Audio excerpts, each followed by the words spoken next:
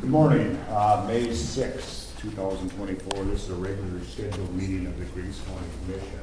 If you wish, please rise for the pledge of allegiance. I pledge allegiance to the flag of the United States of America and to the republic for which it stands, one nation, under God, indivisible, with liberty and justice for all.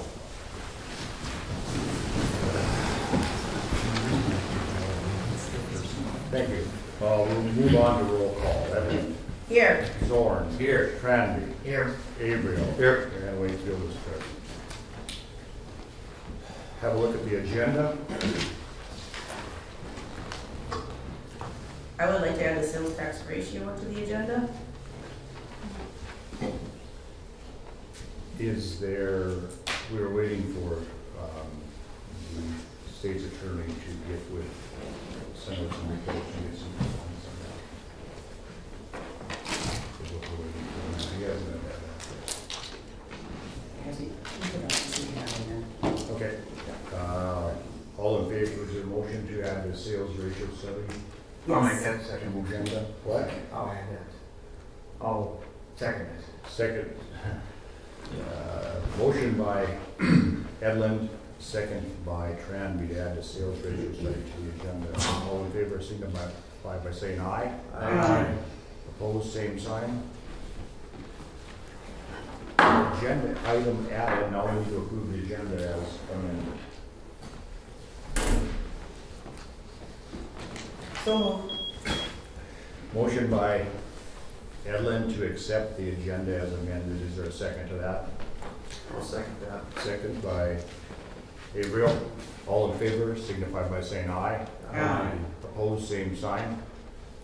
Motion passed. If you'll have a look at the April 22nd meeting minutes, any changes to the intent of anybody, any changes to the format of it, or any spelling or grammatical errors? I make a motion to accept the minutes and dispense with reading. We have a motion by Edlund to accept the meeting minutes as presented and dispense with the reading. Is there a second to that? I'll second that. Second. Any further discussion?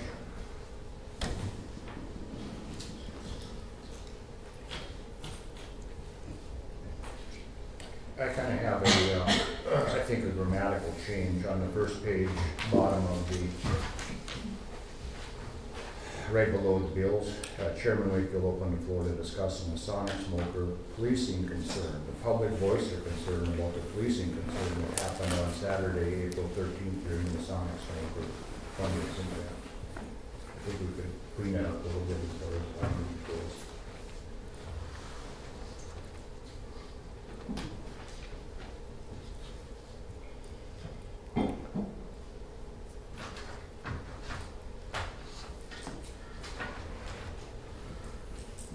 Anybody want to try and fix that?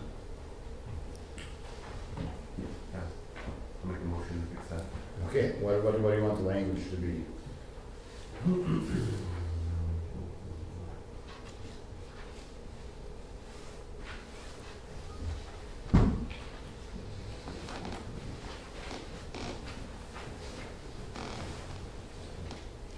just want to take a concern after policing, the public voiced their concern about the policing that happened on Saturday, April 13th?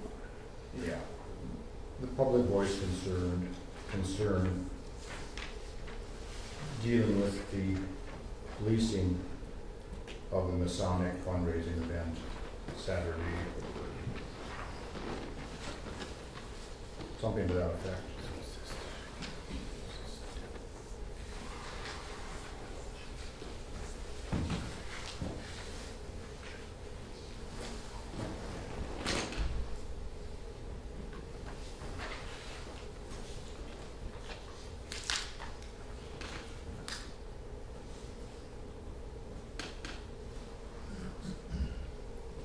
Reading that now. Huh? You got it? Yep, I got it. Well, I was just gonna listen to the recording and get it. Hmm? I was just gonna listen to the Okay. recording and get it for the vote, so.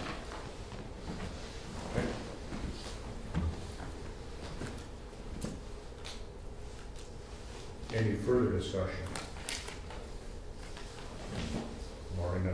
Barring none, we move on to a vote. All in favor of the accepting the meeting minutes for the April 22nd commission proceedings as amended and waive the reading, all in favor, signify by saying aye. Aye. Opposed, same sign.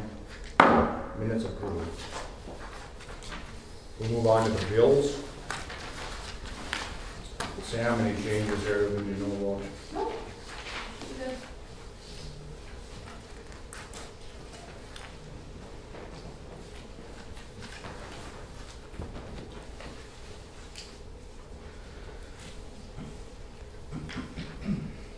I make a motion to approve the expenses. We have a motion by Edlin to approve the bills as presented. Is there a second to that? I'll second that. Second by Averill. Any discussion?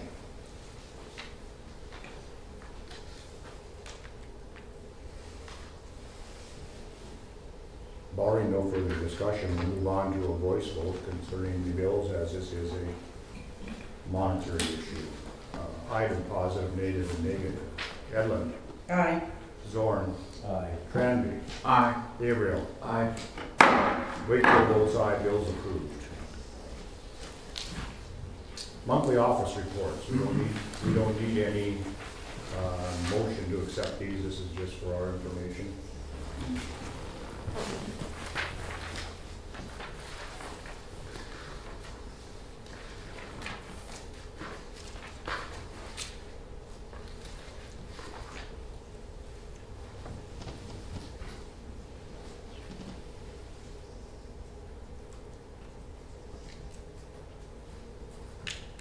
Anybody have any questions on the monthly office reports?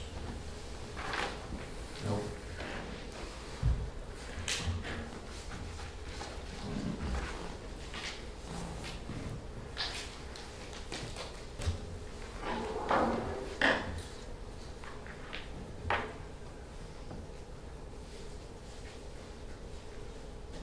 Well, we'll move on from that. Clerk of court contract. Clerk of court, Okay, can you hear me? Okay, so this is the proposed contract with the state to provide court services. This contract we've entered into with the state, I think they took over in the late nineties. The FTEs are based on the WAPC study, for the new commissioners. The WAPC study looks at the 2 previous years' court cases and does a weighted scale with those cases. Some of those, the case types that are the heaviest are felonies and some of the big civil cases. So it fluctuates from year to year. You know, example, last year we had 2 felonies. This year so far we have 10. So each year it fluctuates. They take the average of the 2 previous years. I know I have expressed my concern in the past with the WAPC study and how they conduct that, because there's several things that they don't take into consideration for reimbursing us for a time. I think the last time I did one was 12 years ago, so I'm happy to say that they are changing the way that they're doing the WAPC study, because there's been a lot of changes that have happened that I personally don't think have been taken into consideration. The North Dakota Supreme Court has developed the North Dakota Self-Help site. So this is to help a lot of individuals, pro se individuals that want to represent themselves. Attorneys are expensive and a lot of individuals can't afford that. So they have rolled out a lot of different types of cases where individuals can try to represent themselves in court. You know, for us clerks, that has been a huge change as it's been a different time management. It's more counter time, it's more phone time, more email time, we're helping those pro se individuals. And unfortunately, that type of work is not considered in that WAPC study. So I think moving forward, I hope that that is included in there. So You can see on page 2, it just shows the funding amount that they reimburse the state for. And like I said, that FTE number, it just wavers from year to year based on case type, so. So anyways, I'll be looking forward to doing the new WASI study whenever they roll that out to get a better, I think, idea. Other than that, there really, it's kind of staying standard issue. I don't think anything else has changed from what I could see in the contract from 2 years ago. So what is the percentage that they deem the clerk of court?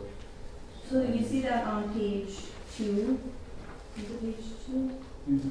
Number 2. And I think that's went down a couple of tenths from the 2 previous years.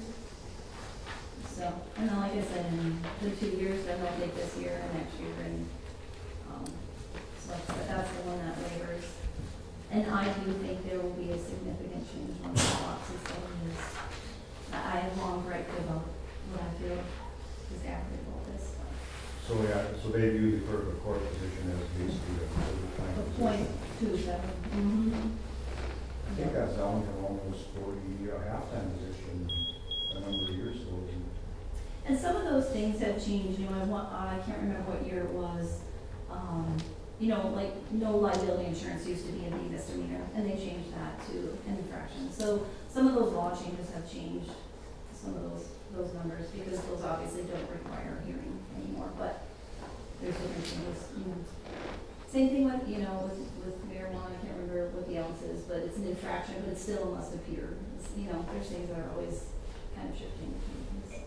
So how does this mesh overall with the state's push to try to centralize the clerk of court's position? I'm not sure. I think updating the WASI study would give them a better idea of what they would be, you know, the undertaking. I don't think, we can't compare 2012 to what's happening now. Like I said, the pros say litigants is, you know, the economy is not the best right now, and attorneys are expensive. And this gives people that option to be able to represent themselves. But unfortunately, that takes a lot more time from us, which is not reflected in that WASI study. Like I said, 2012 was the last time I did that study. So it's gonna. Doesn't the city have a proposal to take over the clerk of court's position? Not right now. That did die last year. And as I haven't heard anything this year. I think it was a really pretty quick plan they threw together, and it doesn't sound like it. You know, overwhelmingly the counties rejected it. Okay, so this won't. So, This will not affect their eventual decision. No, This is a because- stopgap measure between then and now. yeah, because next year is a legislative year. And if that went into effect, it would take place January 1st, 2026. However, it being an elected position, it would then take over January 1st, 2027, So we'll if it have, went into effect. if that came into being, we'd have 2 more of these contracts before they. Yeah, who knows? Yeah. Thank you. So you need authorization to, the commission to accept this? Yes, yep. We'll need a motion to that effect. I'll make that motion.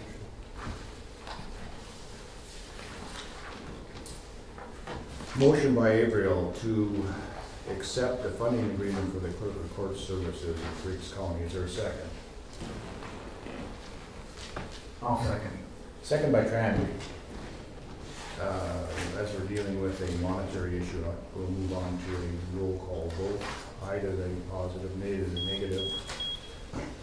Edlund. Aye. Zorn. Aye. Tranby. Aye. Averill. Aye. Wakefield votes aye. Contract accepted.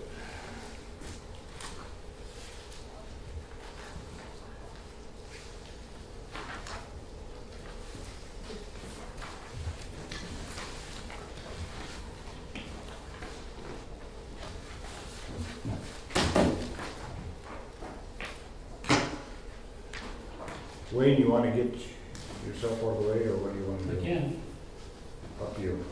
yep, you got it. Road superintendent, 911 coordinator appointment.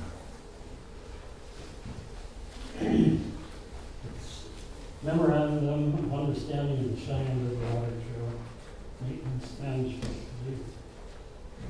Samantha got an email from Mary Lee Nelson. She is the, I believe, sending out a document, they want to set up the Cheyenne River Water Trail advisory. They already have that, asking the county commission for permission to place signage on roads to direct visitors to Johnson's Landing on the north end of Lake Ashley, on the corner of the Hannaford Bridge, perimeter site, and signage directing to Sydney Landing. And then she sent a map separately, which I think is included. And with that, if you read the memorandum of understanding, it has some commitments that the Griggs County Highway Department has to take care of. They're referred to as the site manager of those sites, which involves putting in the dock, taking out the dock, keeping the signage up after it's once put up by the Water Trail Committee. They will pay for all that, but after that, it's up to the county to take care of it.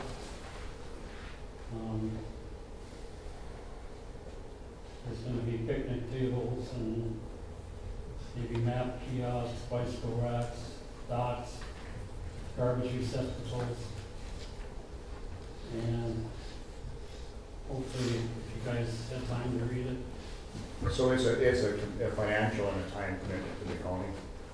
It would be, I think we better push this forward until we can research this a little bit. yeah, I don't know if Jamie's had time to look at it. It's a great idea. I love There's a it. lot of counties that are involved. It's a great idea, but it shouldn't involve public funds. Right. Could it be a private concern like a light path or things like that? And in today's environment where money is short, I don't know if we need to be venturing out on. But let's push it forward and get some more information and talk more in the future. Yeah, but I don't know what more we can get. Yeah. No, I mean, we need to get an accurate breakdown of the cost and time it's going to be to the county. I don't know if they're having more meetings so that a representative could go attend the meeting. Well, I mean, this was an unsolicited request for money. I mean, I know for years that trail has been Yeah. in place. It just isn't that No signage. signage for it. I think the Corps of Engineers used to handle Right. some of the dock and stuff like that, maybe the game fish. Right. So we're talking like 3 sites, is that correct? Three sites for us. Thanks.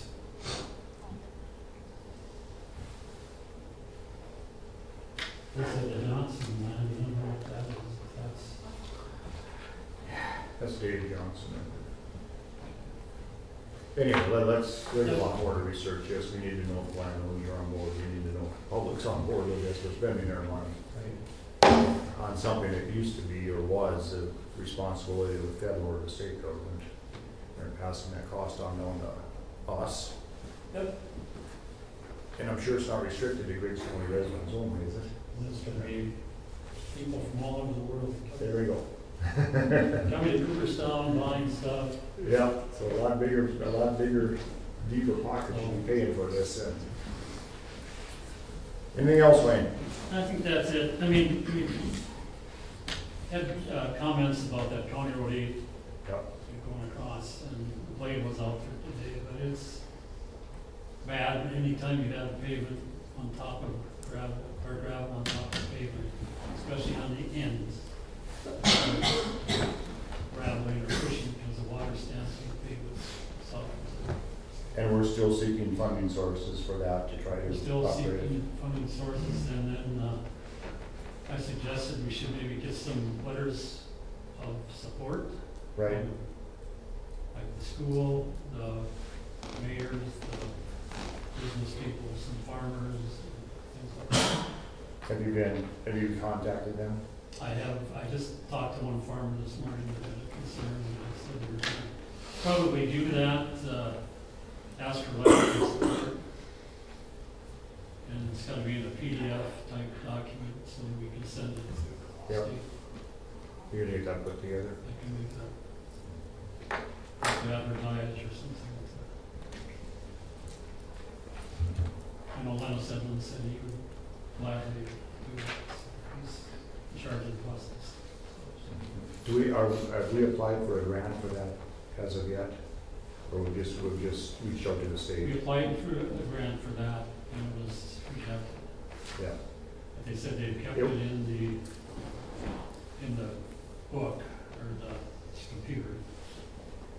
Yeah, In case it more was, funding comes later. right.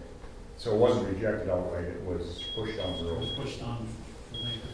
or because of lack of funding. They said, if you need any more help, we need help with that, you're just supposed to call them or email them, and they'll help us. Do we have a cost as to how much it would be to fix that roadway? We had an estimate from, it was 2020, I think, when KLJ had put this together to try to get enough funding so that we could do it properly, and not be short, so they always make it more than the project. Do you remember how much it was? Pardon? Do you remember how much it was? It was over 3 million. Yeah, Okay. which would probably be 5 million now. And the concern back then was, of course, getting the money in place, our share, the county share of it, but also the water was coming up so quickly, and it was going to go over the road also to the west of that project, which would basically, we would build a bridge and over. Now with the water stabilized again, we can look at raising it up, hopefully in conjunction with Foster County. Because if you just go a mile in Foster County, the water at that time was right to come over, so we, That would save the farmer this right there. yeah. So conceivably, by the time we got our part of it raised, a mile away, the road would have been underwater, and it would have been for naught. Right. Now that's stabilized some, and we can hopefully work with Foster County in on this also. Foster County, I don't know if they applied for anything, but they have told me that if anything happened with water over their road, Gilbertsons have been told to go ahead and start raising the creek. So there has been a commitment by Foster County compared to what we had before. Anything else? Is there a commitment from Foster County that if we were to spend the money to do ours, would they go in with us and do theirs?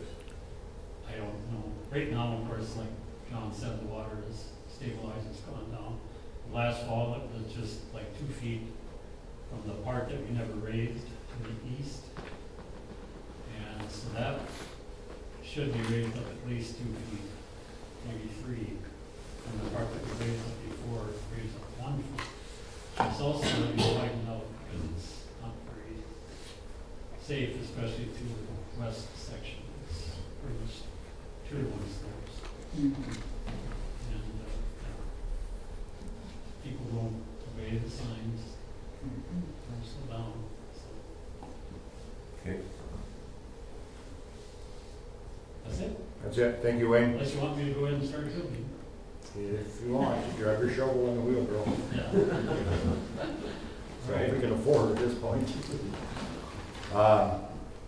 County property. Is somebody here for that or not? I don't know what I don't see anyone else here for the fair Okay, board. then we'll just delay that till the end, Okay. then, because Jamie is doing some work on that anyway. Okay, we'll move that to the end of this meeting. All right, that brings us to the Sheriff Beaver policing issue as it's been defined here. I think we'll do it probably the same way we did last time. We will hear from the state's attorney, the sheriff, then the public comment, and then back to the commission. Again, I want to emphasize, none of this has any legal binding. We can't force anybody to say anything. We can't stop anybody from saying what they want. You're not obligated to answer any questions that we pose to you.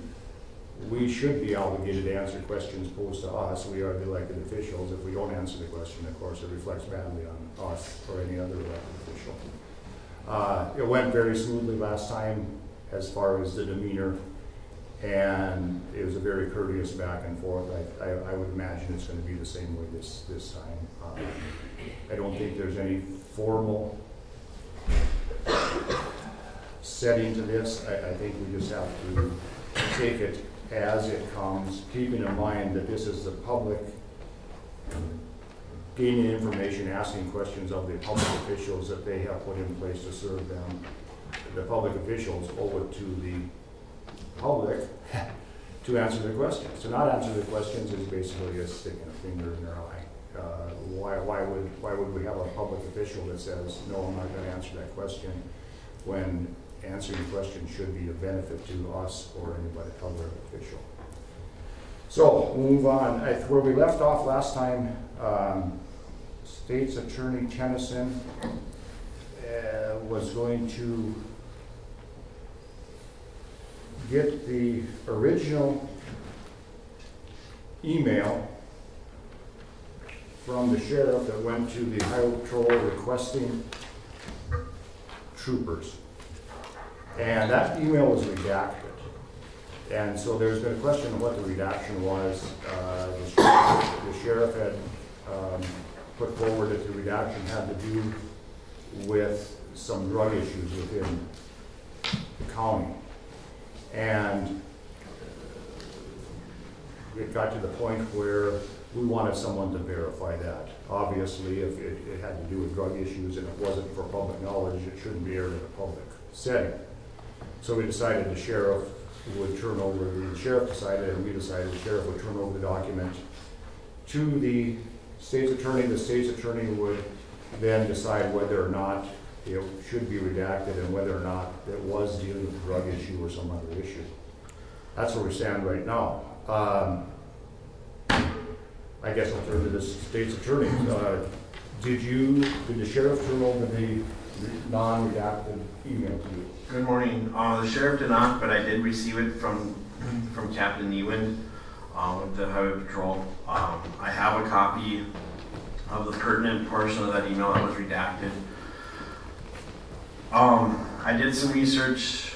I believe, well, first of all, open records are subject to Chapter 44 of the Century Code. 4404 18.7 covers records as it pertains to law enforcement.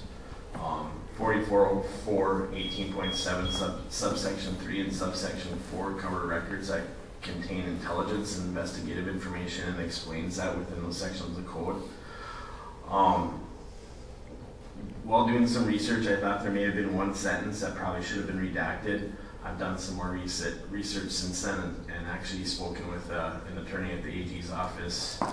I don't believe that anything is confidential in this email. I have a copy for everyone.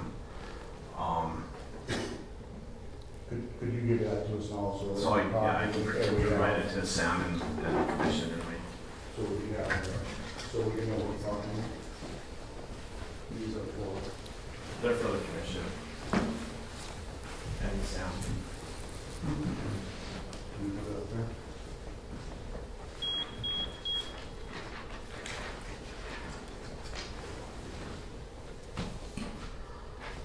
Is this for public consumption officer training? It's subject to open records. Can you get copies made of this?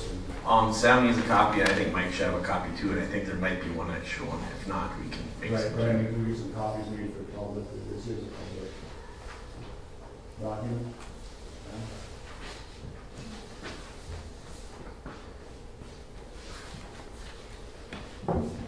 Give us just a minute here to read this.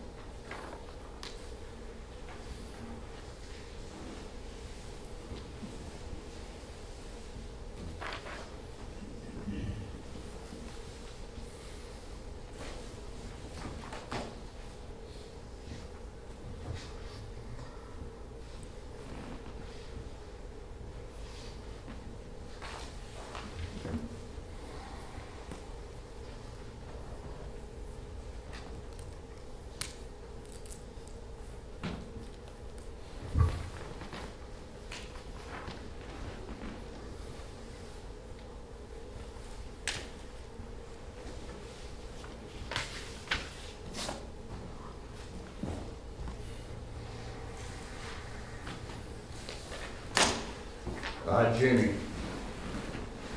do you have the original redacted email? Oh, yeah, I can pull it up. Okay, and I wanna look at, this is pretty stunning what's in here. But I also believe it's been altered. If you read the additional, the first email, I am emailing to request assistance with patrolling Griggs County Saturday night, April 13th. In the email from, which I assume is the original from the Highway Patrol, I am emailing to request assistance with patrolling the area around Cooperstown Saturday night, April 15th. How can two emails supposedly of the same source have different language in there unless one of these has been altered?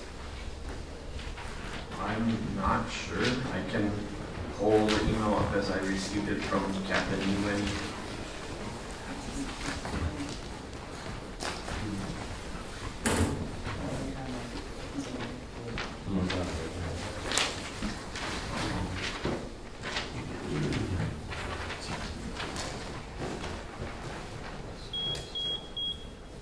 Well, that's crazy. It says right there, smoker bin.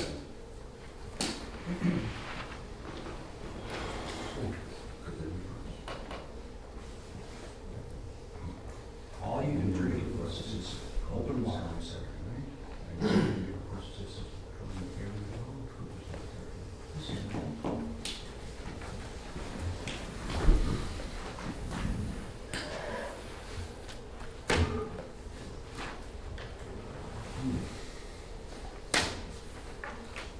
So, let's read this email and then we'll move on to the public discussion. As I mentioned, starting out, the original email says, I am emailing to request assistance with patrolling Griggs County Saturday night, April 13th. That is the original email that was, and then redacted from there. In this email from the Highway Patrol, that same sentence says, I am emailing to request assistance with patrolling the area around Cooperstown Saturday night, April 13th. How can there be a discrepancy in that sentence unless one of these has been altered? Then, here's the original email. Here's the whole email as sent from the Highway Patrol. Good afternoon. Keep in mind this was sent to a generic email address at the Highway Patrol's Eastern Division. Good afternoon. I am the Sheriff in Griggs County. I have had the pleasure of meeting a few of the troopers assigned to Griggs County over the last few months. I am emailing to request assistance with patrolling the area around Cooperstown Saturday night, April 13th. The Masonic Temple is conducting their annual smoker event, in parentheses, which is all you can eat and all you can drink, buffet and open bar. There will be approximately 400 people in attendance for this event, which goes from approximately 1800, 6 o'clock, until 000, which is 12 o'clock midnight. Most people then go to the bars in town. We've been having issues with our bars in town, over-serving, and are suspicious one bar may be serving after hours. If possible, I would like to see at least 2 troopers, which is, of course, different than what the sheriff told us previously, in the area Saturday night for this event. If you have any further questions, please feel free to contact me. If you remember, the redacted portion of the email was supposed to have to do with drugs in Griggs County. The actual email had nothing to do with that, of course. It had to do with targeting a charity event, targeting the bars who can contribute a lot to charity via their gaming, pull tabs and things like that. The most disturbing part is that this was orchestrated, arranged, carried out, then covered up and lied about. So, with that, we will open this up to the public comment questions portion of it. There's no need to stand up. There's no, unless you want, there's no need to come forward. There's no need to state your name. You don't have any obligation to answer or return or acknowledge any questions that anybody might ask. This is for your own information and for definitions as well. I think everybody wants an explanation from that guy. But I don't think we're gonna get it though, are we? Cause I could call that a mile away. So I look at this email. Excuse me. State your name and your.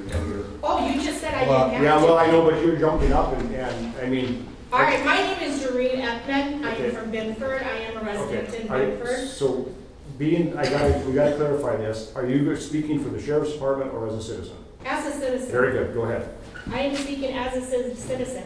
But as I read this email, obviously there's people in here that are breaking rules. The bar is saying that they're stating that one of the bars is suspicious of over-serving and staying past open hours. That, to me, should be redacted. That shouldn't be open for public knowledge because that bar is being investigated. All right? If the residents have an issue with they can't hold their liquor, they shouldn't be breaking the law. We have laws, we have rules for a reason. And why are we taking it out on this poor man and the sheriff's department when we should be standing up and supporting him?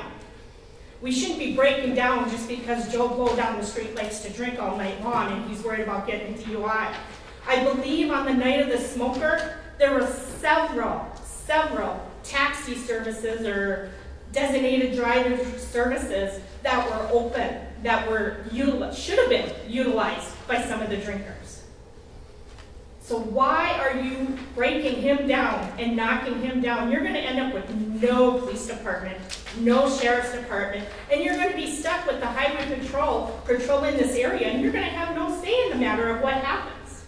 He is an elected official. He may have been appointed into this position at this time, but he still is an elected official. And he is still responsible for the people. And you know what? I feel safer knowing that he's patrolling the streets. There's probably been less crime that's been going on because he's more visible. I don't think it's fair that everybody else that drinks and wants to have a good time, you can still have that good time. But use common sense. Why are you knocking him down? That's not fair. Truly. And John, I feel like you're picking on him. I really do. And I want to know what beef you have with him. This is a public forum. It is a public forum, but you've been knocking him down. I listened to the last commissioner meeting that went on for over 3 hours, and you were knocking the sheriff's department down. And I don't think that's fair. Because you guys are supposed to be supporting him, not knocking him down. Will you let me finish then? Answer the question. This is a public forum so that all options get to be overseen. Whatever your opinion is, whatever their opinion is, whatever our opinion is, the fact remains that this targeted an event that is meant for charity. When it became evident that that wasn't popular with the population overall, documents were altered, information was withheld. You know, and they lied about it. Let me finish. And lies were told. So all that we're doing is to try to get to the truth. What happened? This email is what happened. His version of it is not what happened. The public gets to decide which version they want to agree with, and the public also gets to decide whether or not they want to continue with this type of law enforcement. And of course, there's going to be people on both sides. The majority gets to decide. The election is the decision. That's how this is going to take place. But I'm not sure why you want to keep beating the dog dead. I mean, that's what you're doing. He lied to the people. Did he? He redacted this information because he felt it was pertinent to be redacted. But you know, there's like the Shriner circuses. Hold 1 second. State's Attorney. They're policed. State's Attorney Tennyson, what did the sheriff tell you was the redacted information originally? The sheriff did tell me it was due to drug. It was the redacted portion was drugs. Do you see any information about drugs in this version? I see the bar, but how do we know there wasn't drugs involved? Very good. Okay. Alcohol is a drug? I've always considered it a drug. Yeah, alcohol is a drug. You can make your argument, you don't have to convince me, you don't have to convince anybody else, you have to convince the Well, public, you I have to just- convince the public who is ultimately responsible for who they have as sheriff. So we have the Shriner Circus. That is something that is definitely a nonprofit organization. It's raising money for kids. And they are policed. There's police walking in and out throughout the thing. There's police outside the Civic Center where they have these events. There's police all over the road. There's police everywhere. Every event I've been to, not necessarily in Cooperstown, but everywhere else, there is police. There's police at football games at NDSU, and there's alcohol involved. They're inside policing. They're outside policing. And you have a problem because you have one smoker event and it's being policed? If you let the people- public comment here, I'm quite sure they're gonna say they have no problem with policing, but they have a problem with this targeting and over-aggressive policing. And if you let them speak, I think they'll But it's answer all not your any questions. different than having the football games policed. I think they'll answer your questions. The Shrine Circus has security from the Ralph Engelstad Arena. They don't have city police there. They do in Jamestown. Well, they don't in Grand Forks. In Jamestown, they do. Well, They City pull police is 25 people over and give 0 citations that have anything to do with drugs or alcohol. You say that they're going to get DUIs. There wasn't a single DUI given out that night, correct? Well, then why are you guys No, hold on, complaining? hold on. I'm gonna answer every one of your questions. There wasn't a single DUI that went out that night. How long has it been since they got a DUI on a smoker night? I think people were saying that. Never. Years? Never. Are you sure? Oh, gee. I mean, Well, we can look back. We have the public, the clerk reports, has there ever been any DUIs or any accidents or rollovers or deaths on a night of a smoker? Does anybody know the truth? Let me put this back on course here. Of course, there's going to be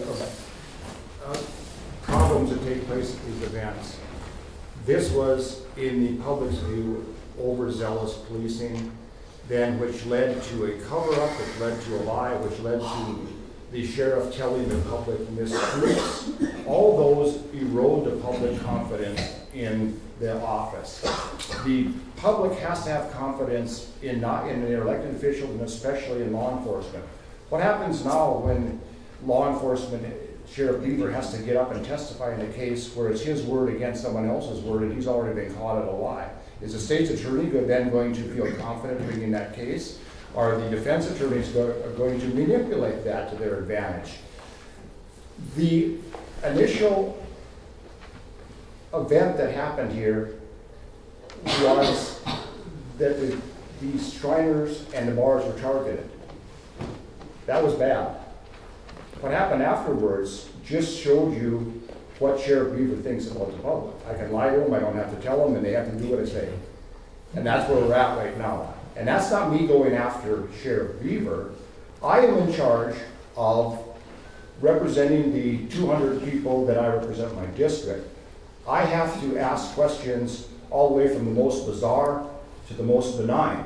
All those people have questions. Just because I ask the question doesn't mean I believe what I said was the gospel truth. It's to get a response from the person I asked the question of so that the taxpayers, the voting public, can make their own decision. It doesn't matter if you stand up and you think it's okay, or someone stands up over here and thinks it's bad. What matters is when everybody gets together and votes, decides what was right and what was wrong, and that's how our system works. So in order to have people be able to make a decision, you have to have from all extremes. You have to have from this, and when it all comes together, we'll arrive at a decision. It's called democracy. So we can all get up and rant and rave, but it doesn't matter. None of us gets our way unless 51% of people believe with what I'm thinking, or you're thinking. Have we asked the sheriff? Sheriff Beaver, did you lie in this email? Did you change the email in any way? I did alter some wording in the email. Okay. And why did you do that?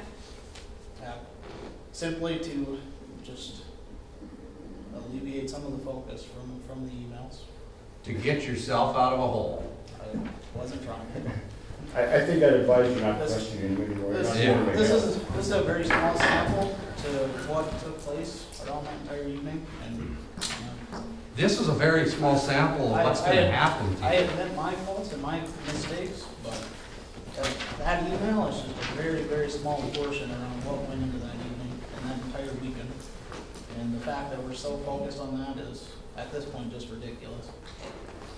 Well, of So course. he's Now, taking. enough No, now. I'm Let just other saying, people he's speak. taking responsibility that, yes, he did miswrite something. He Right. is taking responsibility. Right, and the Attorney General will find out about it, and it will go a lot further than just this group. I think that's what everybody's getting at now. You dug a big hole, and now I don't think you're gonna get out of it. Because we know, like, do you think we're stupid? Do you think everybody here is just that ignorant that we're just gonna let this slide? Do you think, and nobody from the state will hear about any of this? They won't see this recording, they won't see any of that. They'll say, oh no, this is just fine, this was typical. The whole state's watching right now. I've already got information on that. So, I think it's a little bit bigger than just the county part right now. And I Okay, if it's don't so think- much I bigger, do then not how come the think this Attorney is the General end. isn't here? Why isn't the Attorney General here? How come the news media I isn't believe he here? may have some more things going on right now. Do you think he might have some more things going on right now? Why isn't Valley News Live is gonna get a call from me tonight? I'd love to see it. I really would. Yeah, Because it I will. called him a couple weeks ago already. Okay, we're going to a different format here. This is obviously not working. If you want to speak, you we'll acknowledge you, we'll give you time to speak. You won't be interrupted by anybody else, and they won't interrupt you. Once you've said your piece, you're not the one to ask questions from the audience and question the sheriff, who you happen to be related to, by the way. And we're going to get this back to where it's a back and forth informational meeting here, rather than a she said, why don't you do this, why don't you do that. It does not prove anything. This is the facts and the facts only. This piece of paper, this unredacted email is a fact. The sheriff used to admit that he changed it. Changed it, lied, altered it, it doesn't make any difference, it's the same result. So, if you want to speak, please raise your hand, we'll acknowledge you, and we'll move forward.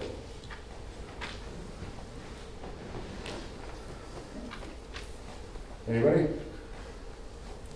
Gene Burkelson. Yep, Gene? I got a question for Mr. Tennyson. Does the Attorney General know about this yet? Do you think he will ever know about it? I would guess it will get to him at some point. Like I said, I did speak. I've got contacts at the AG's office. And I went a different direction. I was going to, my initial intention was to redact the portion about the bars. And I spoke with an assistant AG last night. Sent him a copy of the email, or screenshot of the email, and he agreed that there was nothing confidential in there. So I would guess, I mean, this isn't a small deal. I'm guessing it's probably going to be all over. This is a pretty big deal within the county, or for all counties. It is a big deal. So I would guess at some point it's going to make it there. Okay. You are not obligated to let the Attorney General know that the sheriff lied? I don't believe so. The Attorney General, I don't believe is part of the licensing portion of law enforcement. To be honest with you, I'm still trying to figure out how to handle this myself for what's going on. So yeah, I guess I can just leave it at that. I trying to wrap my head around the whole thing of how to handle it. All right, thank you. Over here? Anybody, I mean, we're just trying to restore order here, we're not trying to silence anybody. We welcome any comment.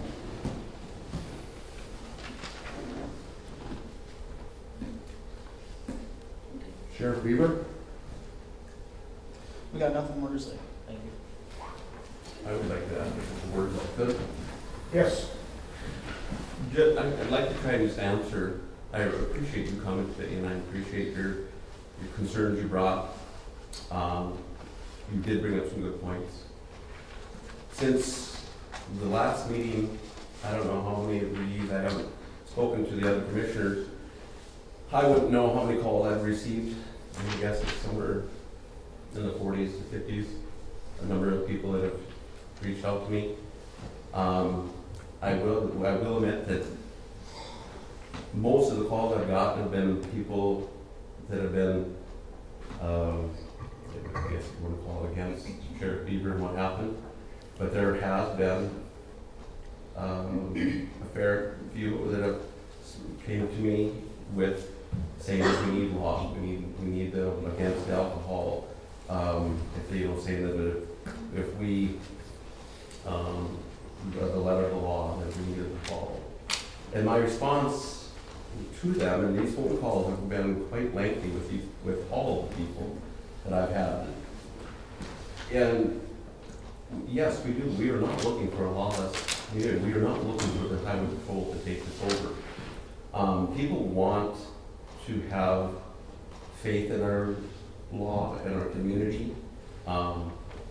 John said in the last meeting that, you know, if you're going to fit in and be a 20, 30-year sheriff, it's a fine line. You write too many tickets, you're not going to get reelected. You don't write enough tickets, you're not going to get reelected. I mean, you have to mold and blend into the community and be.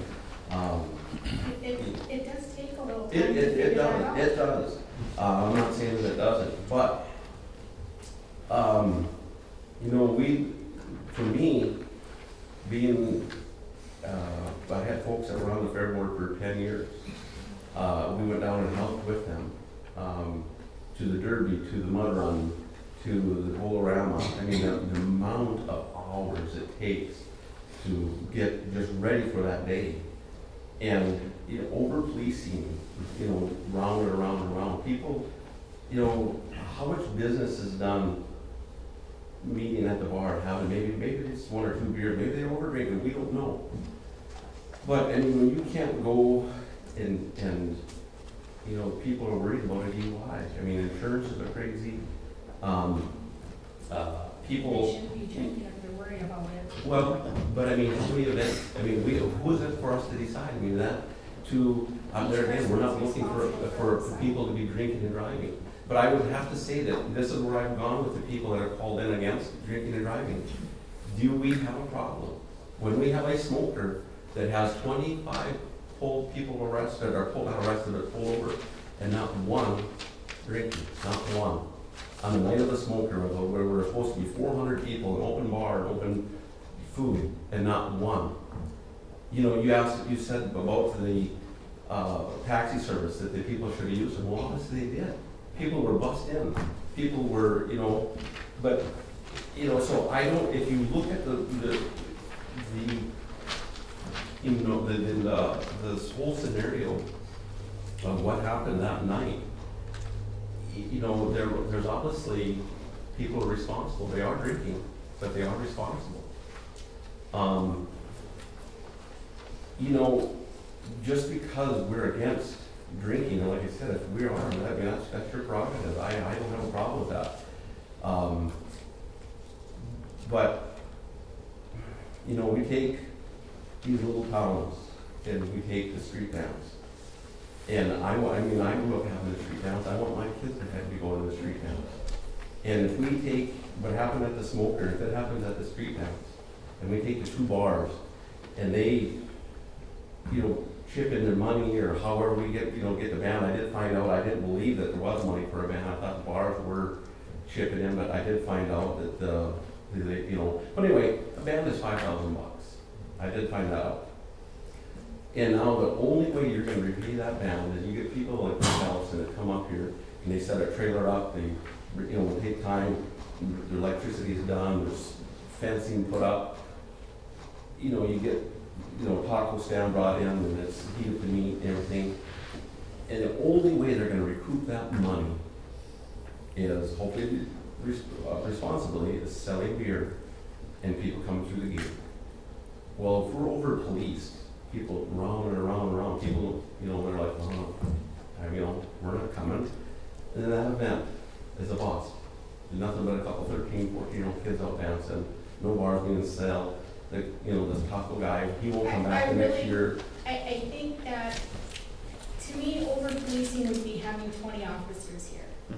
But what I've seen in street dance, I've seen them in Binsford where the cops sit at the end of the street, and there's been 2 or 3 sitting at the end of the street. That didn't stop people from drinking.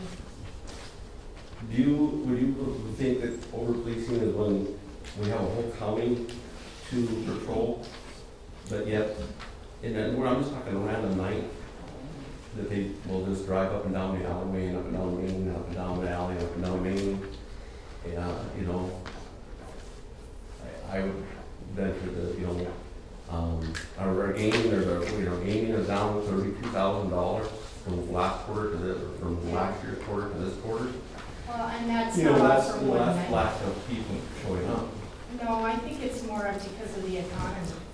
The economy is We could go really shitty right now. We're still now $16,000. I'm not gambling as much as I used to because of the economy, so I don't think that has anything to do. In our main street, our mayor was here last week, and said that Main Street, 8 o'clock at night, there's just so,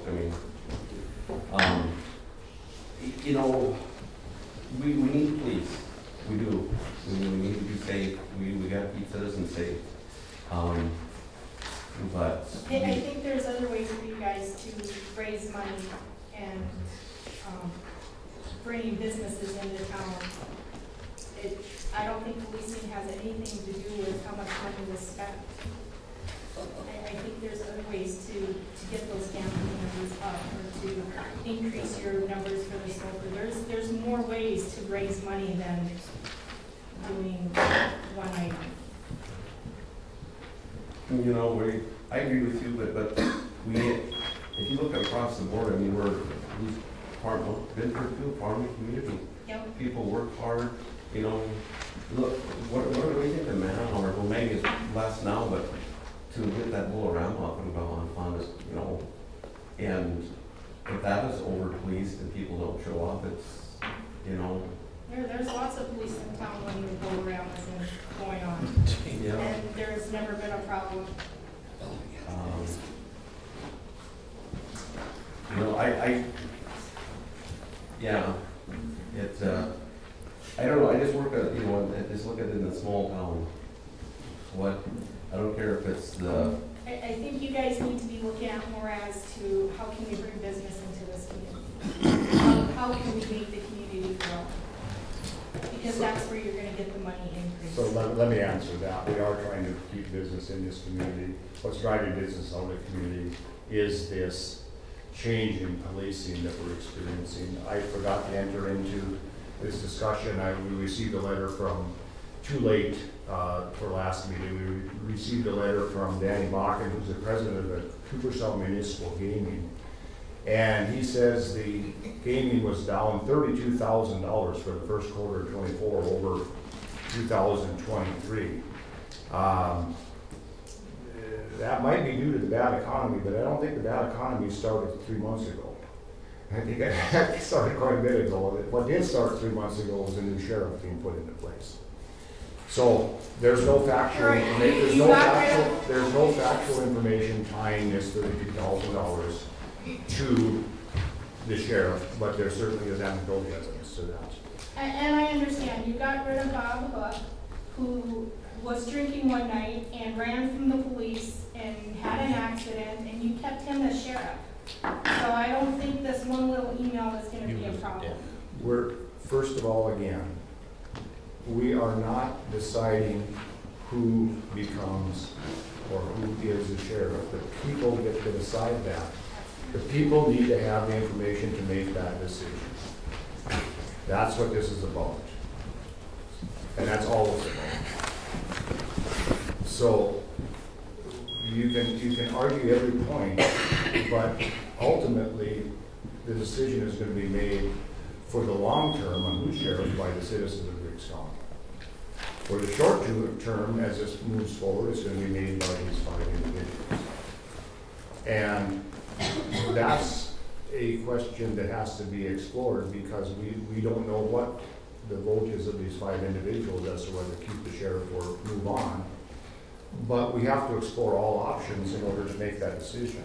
We're going to have to decide, we're going to have to get the state's attorney, we're going to have to say, what happens if Griggs County ends up with no sheriff? What do we do? How do we fill in that gap?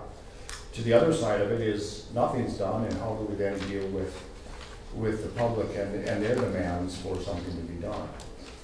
This is not as easy as it seems, but it's been made a lot harder by the sheriff's actions in trying to cover this up, trying to tell the public what they need, rather than the public telling the county commission and the sheriff what they need and what they require, because ultimately that's who's in charge. So if these public meetings seem punitive, they're not. You have to allow all the facts to come out so that everybody involved can make a decision on how to move forward. And without the facts, you can't make a decision. So there's going to be things said in these meetings that somebody agrees with and somebody doesn't. But that's the way it is. That's the way our whole democracy operates. Good. I just have a question because, you know, I'm aware of the one where they pulled somebody over for their license plate light being out.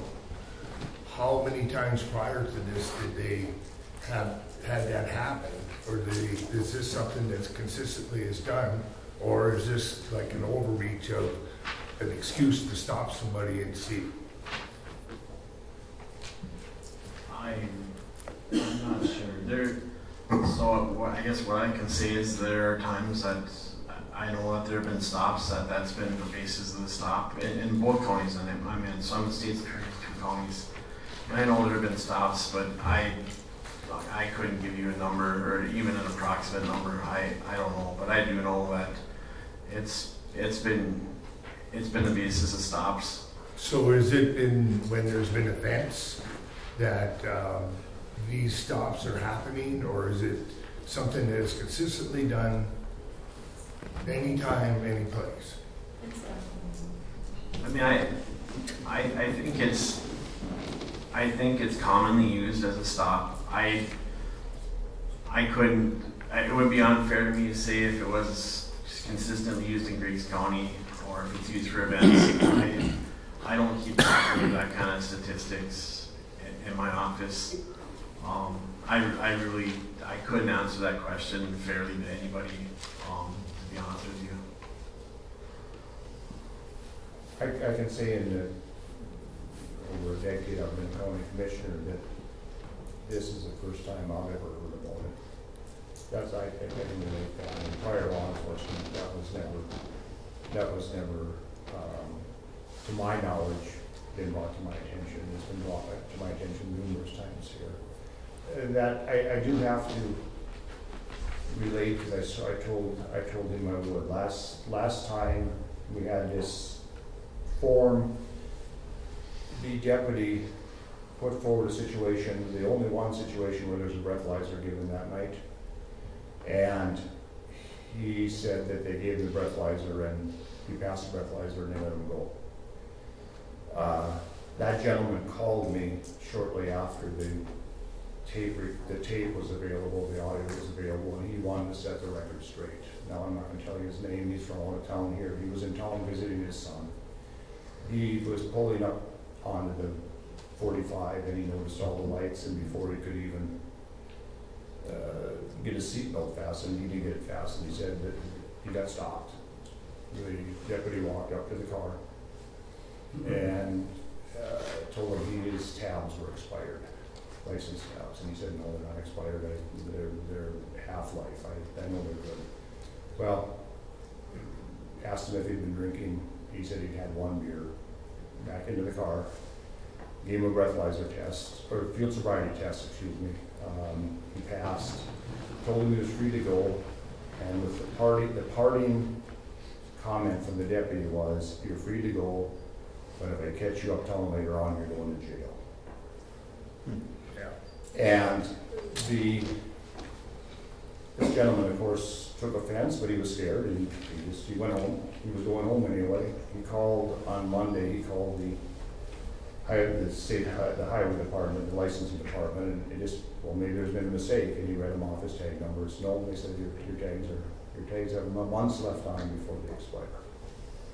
So he wanted us set straight, upset that straight, and that was how that took place. Has there ever been a time that I can remember where 24 stops were made within a matter of hours out in front of an event that was taking place? But I think we all want to be safe, but we don't want somebody that has the attitude that gotcha. You know, we don't want anybody that's, you know, just focused on that. So is the deputy still here? And as the state's attorney stated last meeting, the commission really has no control over that deputy.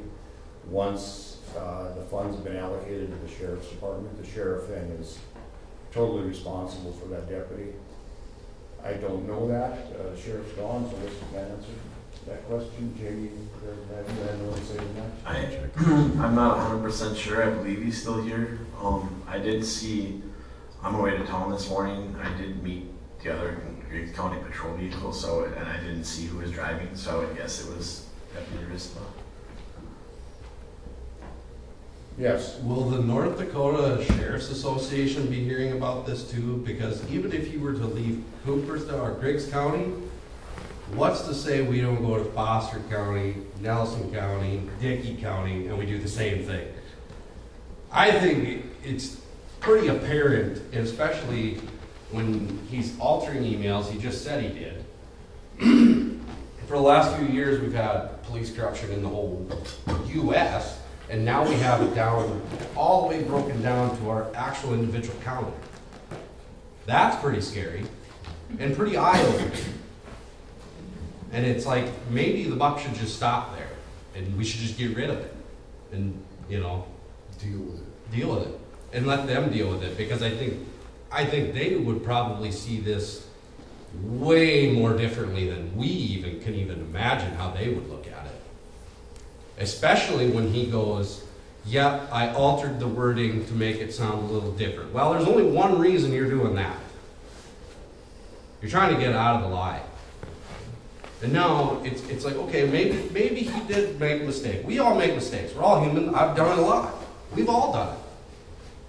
But now you're trying to not own up to your mistake. You're trying to get out of it. So now, what else are you altering? Your credibility is gone. You have no credibility from him anymore. What reports are you altering? We have no idea.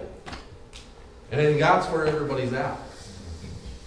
So that's what I'm saying. I think, and I think James is right. I mean, I think this is going to go way higher than, this is a big deal. This isn't just, okay, run along. Either play along or you move along. No, this is not a good thing. Especially when he sits there and admitted it and the whole state's watching it. I'm not sure he has his facts even right. I mean, how can he state in here that approximately 400 people will be in attendance? I would guess over the years we've probably averaged maybe in the 280s, 290s. Well, that's a long ways from 400. That's 25% difference. But don't you usually try to sell about 400 tickets, though, is that correct? We do, but a lot of those tickets are sold just as a giving. That's my point, though. That's what yeah. it's based himself. But then he says that most of the people will be going to the bars. I bet the bar owners only wish that most of those people would be coming to the bars afterwards. And then to tie in any other activities that he thinks might be going on at the bars to our event, that's not really fair to us either. We got nothing to do with what's going on in town. I mean, the bars support us. If few people go over to the bars, most of our people brought rides. I mean, they didn't come here.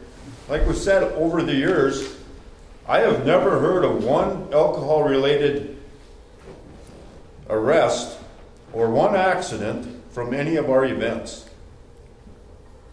So why we would be picked out and targeted now doesn't make any sense. So next year when we go to sell those 400 tickets, how many of those people are going to say, well, we don't know if we want to go? That's what worries us. And the golf tournament. And the golf tournament. Well, we got an old building over here, and all we're trying to do is keep that thing up, keep our lodge going here. It gets used by some public, probably should be used by a lot more, but we're all here as volunteers, and we just want to be. I mean, we've been accepted by the community for years, and we just want to keep that going. No, I know that. I know you started the smoker many years ago was to keep that place open. That's part of the reason you do that. So that's nice. It's a beautiful building. You know, most people have never been inside of it. They should. Right. On that one. So anyway. The intense police scrutiny that was applied that night to not only your event, but to Cooperstown, Griggs County in general, for the sake of getting drunk driving or abuse of alcohol under control, proved the fact that the drinkers that came to that event and the drinkers that frequent the bars were responsible drinkers, because there were no tickets written for drunk driving. Yeah. If there was a rash of drinking and driving, if there had been, and there was a rash of over-serving, or the bars were open past 2 p.m., with 5 or 6 law enforcement officers present in the state, in the county that evening, don't you suppose that would have been exposed? It wasn't. So the action here of targeting Masonic Temple was not a reaction to a problem. It was somehow rooted in the sheriff's belief that alcohol or the related activities of alcohol should not be allowed. That's the only summation you can come to by this, because their actions didn't produce any of the results that they were hoping for. And again, is it a common practice for them to drive the alleys and write down license plates and times? I think Rod would have a better take on that. He lives in Cooperstown. I would hope not that would not be a common practice, but that's one of the things that through the phone calls that I received, that's exactly, and I witnessed it myself, that is what is happening. People are just, there was an incident that a gentleman, I was informed after the last meeting, that his brother has a disability from an accident and has not drank, likes to go to the bar and play pool. He was left the bar, made it a block, was pulled over and said he had a cracked mirror, the passenger mirror on his vehicle was cracked. Questioned and, when you're driving up and down Main to the point where you can see that a mirror on a vehicle is cracked and pulled over for it, that's, unacceptable. I don't agree with that. So, no, as far as the alleyways, I witnessed it, and I've had many phone calls. I've been told of the bands playing at the bars, police looking in the windows, from the coyote hunt, the night of that, and done it over by 9:30 at night because they were just circling the wagon, if you want to call it that. Yeah. So, it's the thing is I just believe that the majority of the people that called me just feel that we're over police, in one area, not the county itself. I mean, we need our police, but we're just saturated into the drinking and the fear from the general people that have called me I've had people from not even in Griggs County. I mean, I've had people call me from Mayville. I've had people call me from, again, from the Hope area. Is that, you know, we take everything from the Binford Rodeo, to the Shriners, to the Derby, to the Mud Run. You know, they mentioned last meeting here that the bikers weren't going to come in this year to the street, or to the parade, the day of the parade. You know, that's a big day for us, you know. Jerry's here, and he's part of it, and the Knights of Columbus. That's money that is given to somebody in the community who needs it. Well, if our attendance is down, and you know, every year that attendance is growing and growing, we cook more and more food for it. And I there again, and I received, you know, my family, my son and my daughter, both of them received of that money from the Knights of Columbus. So, you know, the ultimate is that we have to do more good than harm. And quite frankly, with the overreach of, we may not like drinking, but as long as it's done responsible, and people are getting rides, and you know, we gotta, you know, we look where the people are and where the money is at, and I'm not saying that we need to turn a blind eye. That is not what this board is saying, and we're not saying that we promote drinking and driving, absolutely not. But targeting is what we're against. Yeah, that's that gotcha, you know, kind of mentality, and that, not good. And the thing of it is that all the events in town, whether it be from the Bowl-O-Rama to the Shriners to the Knights of Columbus, you know, the Derby, you know, the reason that barn down there is tinned and new windows in it is from the hard work of people in this community that have had a Derby and made the money and put back in to the community. You know, we just need to keep growing, you know, and volunteers. They're harder and harder. The day and age that we are in right now of this younger generation, they're not stepping up like the older generation did. And you know, I don't think we need to give anybody an excuse not to join a group and donate their time. I'll say this one more time. I said it last meeting. My daughter is a Shriner baby, and when I asked the Shriners, how can I repay you? How can I, you know, show up at our events? They just said we need support. And that's what makes this whole thing go around. Yep. So this is kind of morphed into, or trying to get pushed into we're either against drinking or for drinking, or against drinking and driving, for drinking and driving. We live in a society of free choice. Everybody knows that there's penalties for drinking and driving. Everybody makes that decision.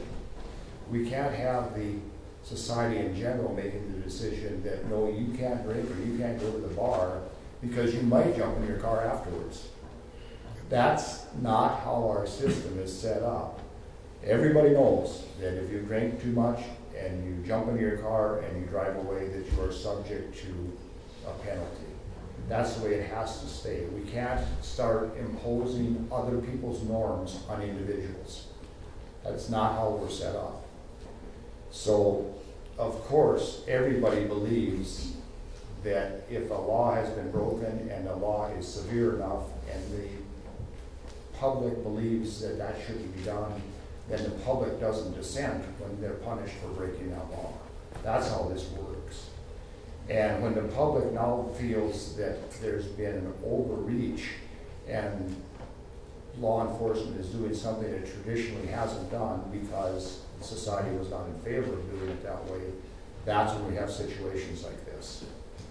And thankfully, there is a system in place, and it will remain in place, that allows the public to be the final choice. The public can call an election at any time, and the public can dismiss a elected official, me, any of the commission, the sheriff, without any cause. If they decide they don't like that person, they don't have to be guilty of anything, they don't have to cause any problems. The public can say, I don't want you around anymore, get out of here. That's the system we live under, that's the system has to be protected. That's why we are gathering information so everybody can make their own decision. To have us, the sheriff, stand up and tell the public, here's the way it's gonna be, like it or leave it, is nonsense. Yep. This will get decided by an election. Unfortunately, for everybody involved, the commission more importantly, is we appointed this person. And now we have the responsibility in the interim to decide how do we protect or not protect the public from what's taking place here. It's going to be, as we've seen here, there's going to be people on both sides of it. There's going to be people that say, you guys way overstepped your bounds, or you didn't do enough. That's the situation, and that's the way it's supposed to be. There's supposed to be accountability in the system. So, the commission is going to have to, again, explore all avenues, from the most extreme, removing the sheriff and thusly the deputy, to doing nothing at all. There's going to have to be a plan put in place for both of those contingencies. In order to have a plan put in place for those contingencies, we have to explore those contingencies, and that's going to involve asking some questions that people will want to hear asked and don't want to answer. And then it's going to come down to, after we have all that information in place, the commission deciding what to do. Because you can't decide what to do unless you know what the outcome of it, unless you know the consequences of your actions. So that's where we're at. The public should react on both sides of this. But it has to be a rational reaction that if you're trying to sway the public one way or the other, the reaction has to be rational so that you can draw in 51% of the public you're trying to persuade. No matter what happens here, there's going to be people happy, there's going to be people sad. There's going to be people mad, and there's going to be people shaking their head. That's where we're at. So, John, where's this email going to go to now? Is it pretty much a slap on the hand and we're done with it, or is that something the commission's going to have to decide? Well, that's a good question, Gene. So, judging from the response from this last meeting, there was, I'm not a YouTube guy or any of that, but I got a screenshot from the text where there had been 650 views of listening to this audio on YouTube of this commission meeting, where the previous high was, I think, 93 at one time in one meeting. So I think no matter what happens, as far as the commission, the state's attorney, I think eventually this is going to make it to a higher authority. Okay. And that can be done by an individual, which I assume it will be. That can be done as a commission in totality. That can be done by the state's attorney or any combination of such. It can be done by an organization. Where does that lie? Does this open the county up for a civil suit? I don't know that. Was there anything done illegal here? I don't know that. That's a decision far beyond our pay grade. But those are all possibilities. Now, I've got another thing. I read the paper this morning where Lisa Stafford wrote a big article, and I could have sworn there it said, I'm not sure if it was the sheriff or the deputy, that said, I didn't know there was a smoker going on. It was the deputy that said that? Yeah, well, why didn't the sheriff inform him if he's sending a message out here at noon or 1 o'clock in the afternoon? Why wasn't the deputy even informed of that? I think we're getting past the point here. It would be, if you're trying to clear up all the inconsistencies in this thing, that's not gonna happen. Yeah, I understand that. Yeah, again, people are gonna get the wrong information and read the Cooperstown paper versus this. You know, they're not gonna get the whole story, so. Right, I'm sure this is gonna end up. This is written by the sheriff. I understand that. I'm sure this is gonna end up. Because the sheriff took the day off and he requested. I understand that too. But when he took the day off, why wasn't it passed down to I'm the sure it deputy? was. Yeah. Okay, then why did the deputy tell Lisa, or did Lisa screwed up? I mean, you know, it's not, I'm not gonna say, you know, I'm pissed at everybody for doing something wrong. That's not what I'm saying. What I'm saying is, There's a lot of where inquiries the hell here is, that's you know, gonna take a Where's long the time truth to coming clear from, up you know? What it is. There's a lot of stuff going on, this is gonna take time for it all to be cleared up. So, I mean, you know, I understand a lot of people are upset right now, but we just really ask for your patience. I know it's extremely difficult, but we just ask, like you said, whatever side you're on, try and be patient with us, and we will do what we can to feel is the right decision. by as a commission, by law, everything else. So I understand there's a lot of unanswered questions, but this is gonna take time. I have no problem with Mike whatsoever. I have no problem with the deputy whatsoever. Don't even really know him. From what I hear, they're doing a pretty good job. But my problem is stuff like this. When normal citizen doesn't know anything now. Yeah. You know, they're sitting out here in the dark. No, the trust of the public is broken. And once that happens with a politician, it's bad enough. With law enforcement, that's almost unrecoverable.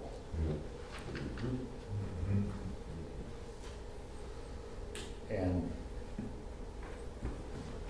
I had to alter the documents to make it look better. That's the answer. I didn't make that up. We just heard it. Yeah. Yes. Say, We I know. don't know what you're gonna do with them guys, but I'm gonna be a write-in for sheriff. I have zero law enforcement, whatever, but I'm pretty sure I could smoke this guy. Because I know a lot of people in Griggs County. Just saying, something's gotta change, or you might as well roll up Griggs County, throw it in the lake. And there's a lot of people. What is your name? Weird. What? I can spell it out for you afterwards if you want. Just make sure you get it No, right. I want the real name. Rodney Frederick. Thank you. You bet. Mine's Tyler Clayton. If you talk to anybody, they're probably not gonna know who you're talking about unless you say Wiener. The beauty of our system is just that the sheriff is an elected position. It doesn't require law enforcement because the sheriff is supposed to reflect the attitude of the community towards law enforcement. Not individually. You can't say arrest him and don't arrest him, but the intensity of law enforcement. How intense is the enforcement? And that's why we allow somebody to be elected without any experience. It has to be from the community. Everybody has to be from the community. And then the public gets to decide moving forward what level and intensity of law enforcement they get. Or in the instance here, if it's too intense, they get to back it up. Wonderful system. It's just we can't let it be.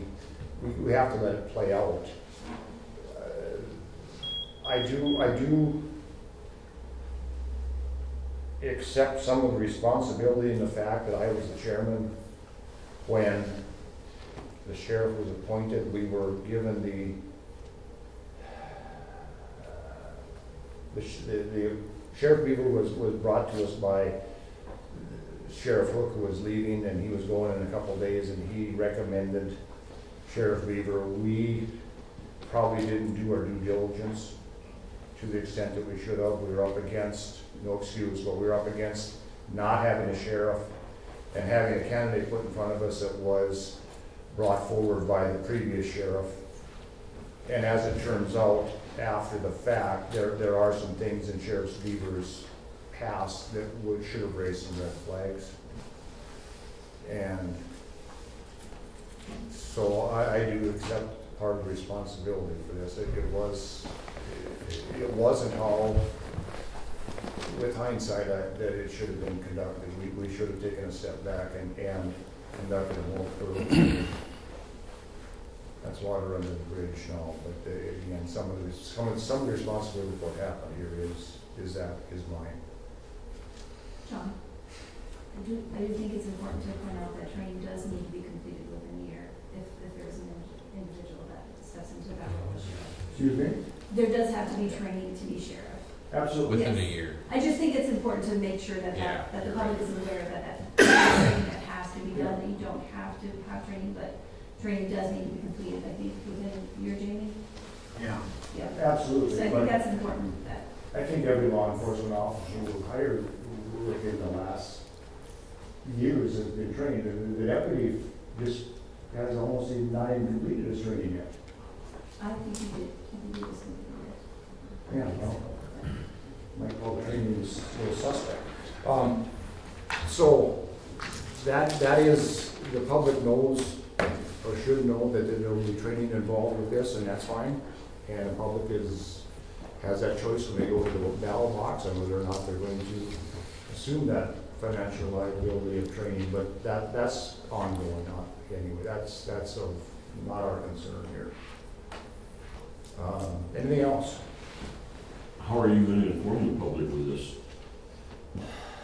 Rumor mill is just crazy in this stupid town. And, There's a meeting on Zoom so everybody can listen to it. yeah, how many old people in this town know what the hell Zoom is? Yeah. A lot of them can't even turn a computer on. Right, You know, well, then you better go help them.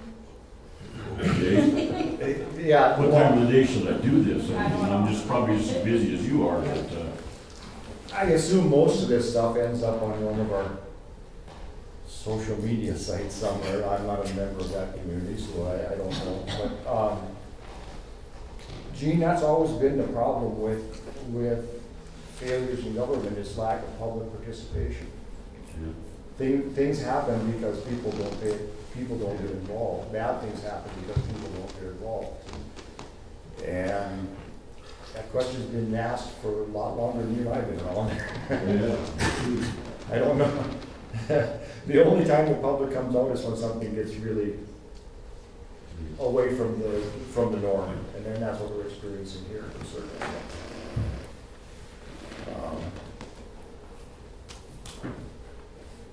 Anybody? Lester? I make a motion to recess. We have a motion from Evelyn to take a 5-minute recess. Is there a second? I'll second that. Second by Zorn. All in favor, signify by saying aye. Aye. Opposed, same sign. Back in 5 minutes.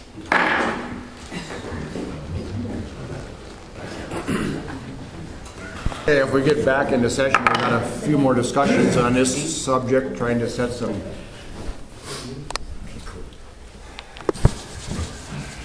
trying to put in place some guidelines on how we're going to move forward with this and what would happen depending on what outcome the county commission comes to. So again, we have to decide all avenues. We have to have a road to go down via all avenues here. So we're going to have to ask some questions. State's attorney's not here. We got to step off for a minute, so.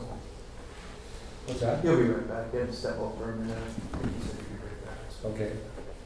So at the minimum, we have the commission doing nothing, leaving this up to the public to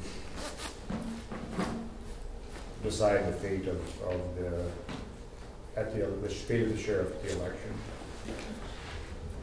At the other end of the spectrum, we have the commission removing the sheriff from duty, but of course not being able to remove him from the election, from the ballot, so the election is still going to decide it. And what weighs that decision is, first of all, what damage the public feels the sheriff can do to their way of life and the economy in the interim here. Is it more advantageous to leave the sheriff in place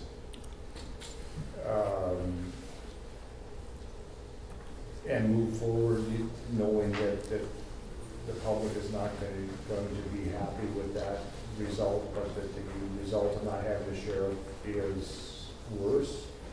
Is there a way to have the state have a replacement sheriff or some replacement until other people that could be hired until the election puts a sheriff in new position?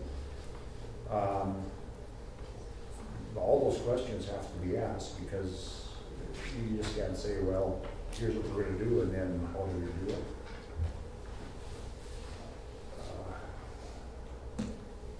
That has to be discussed with by commissioners. I can't make the decision, Stephanie can't make the decision, Rod can't make it, Tranby or April can't make it. It has to be the decision of us as a group.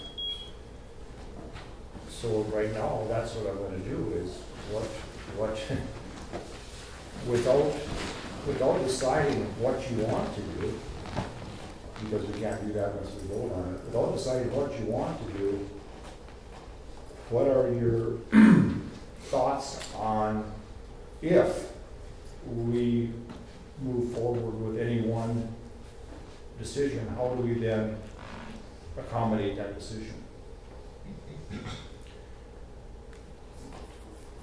So I guess we would start with at the least, if we do nothing, what is the result of doing nothing?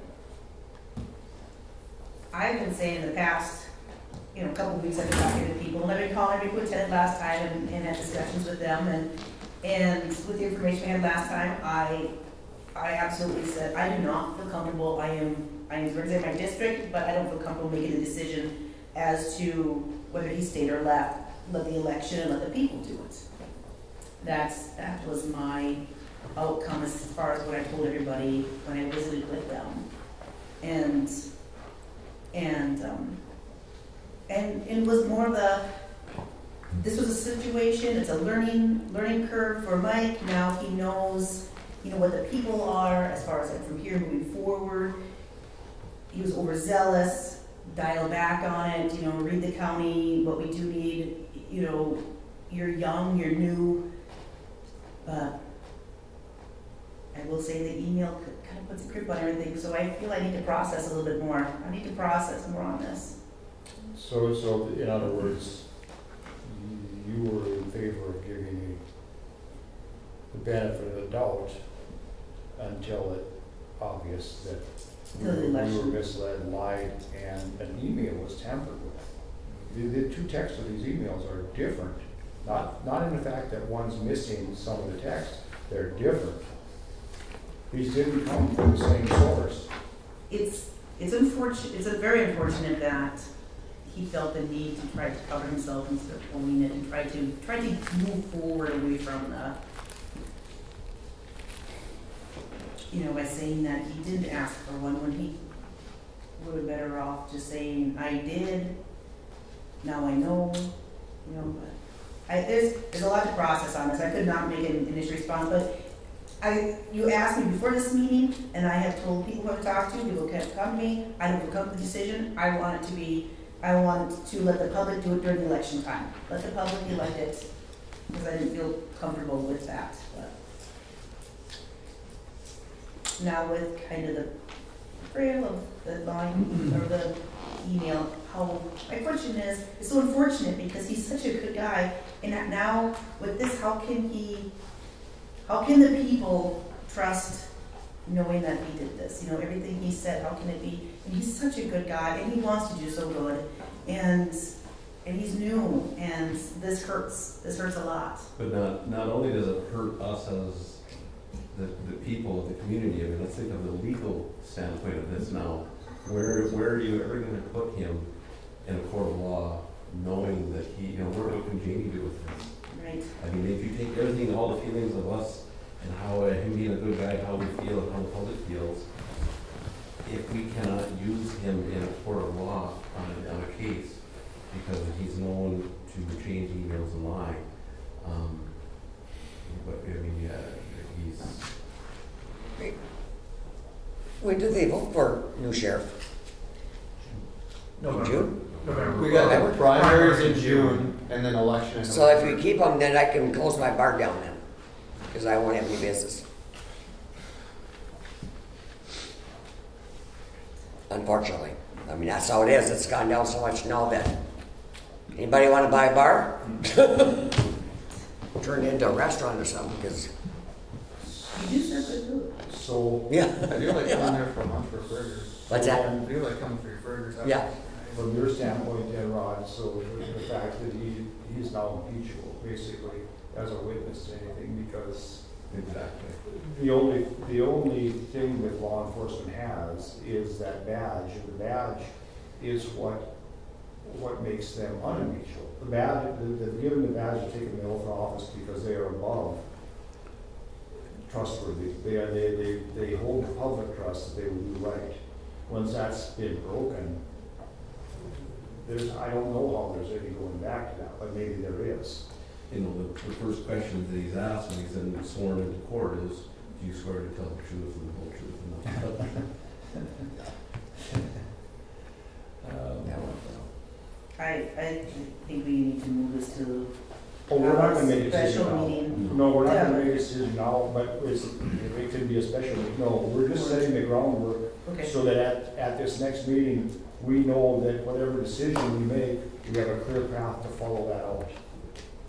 Leave it from 2 weeks, put on the next agenda. Whatever it might be, but no, right now we're discussing it because we need to decide how we're going to follow through with any decision we make.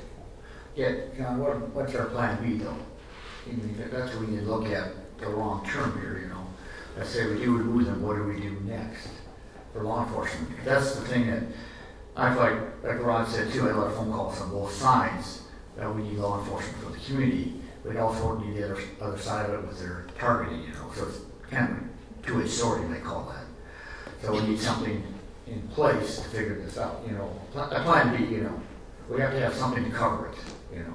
That's what we're trying to Yeah, that's what I'm saying. So That's our plan here. that will involve reaching out to different law enforcement agencies, probably these counties. That will involve reaching out to people that would be qualified to take the job. Whatever opportunities out there, we have to explore. Not that but we're kind of between a rock and a hard place. We can't offer anybody anything until we make the decision. We can't make the decision until we have the options.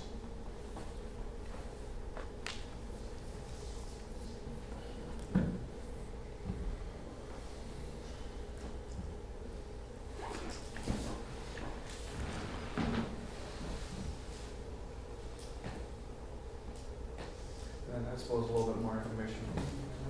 Can Figure we- stuff out on his end too, legally wise too. I just don't want to sit there, keep them or remove them and then have it bound that you guys did something that you weren't supposed to do. Because, You guys as in the commission, I apologize. Oh, I mean, you're not gonna get by with a decision either way where someone's not gonna say that we did the wrong thing. That's a given. Yeah. And there's gonna be all kinds of accusations leveled at us, no matter which side this we're on.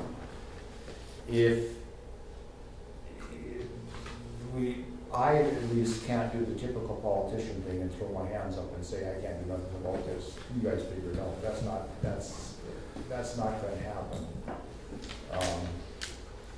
So we're all gonna have to take a stand on this, and we're all gonna have to live with our decision. And we're all gonna have to be prepared to defend our decision. And since, sorry if I interrupted you. No, I'm done. Since,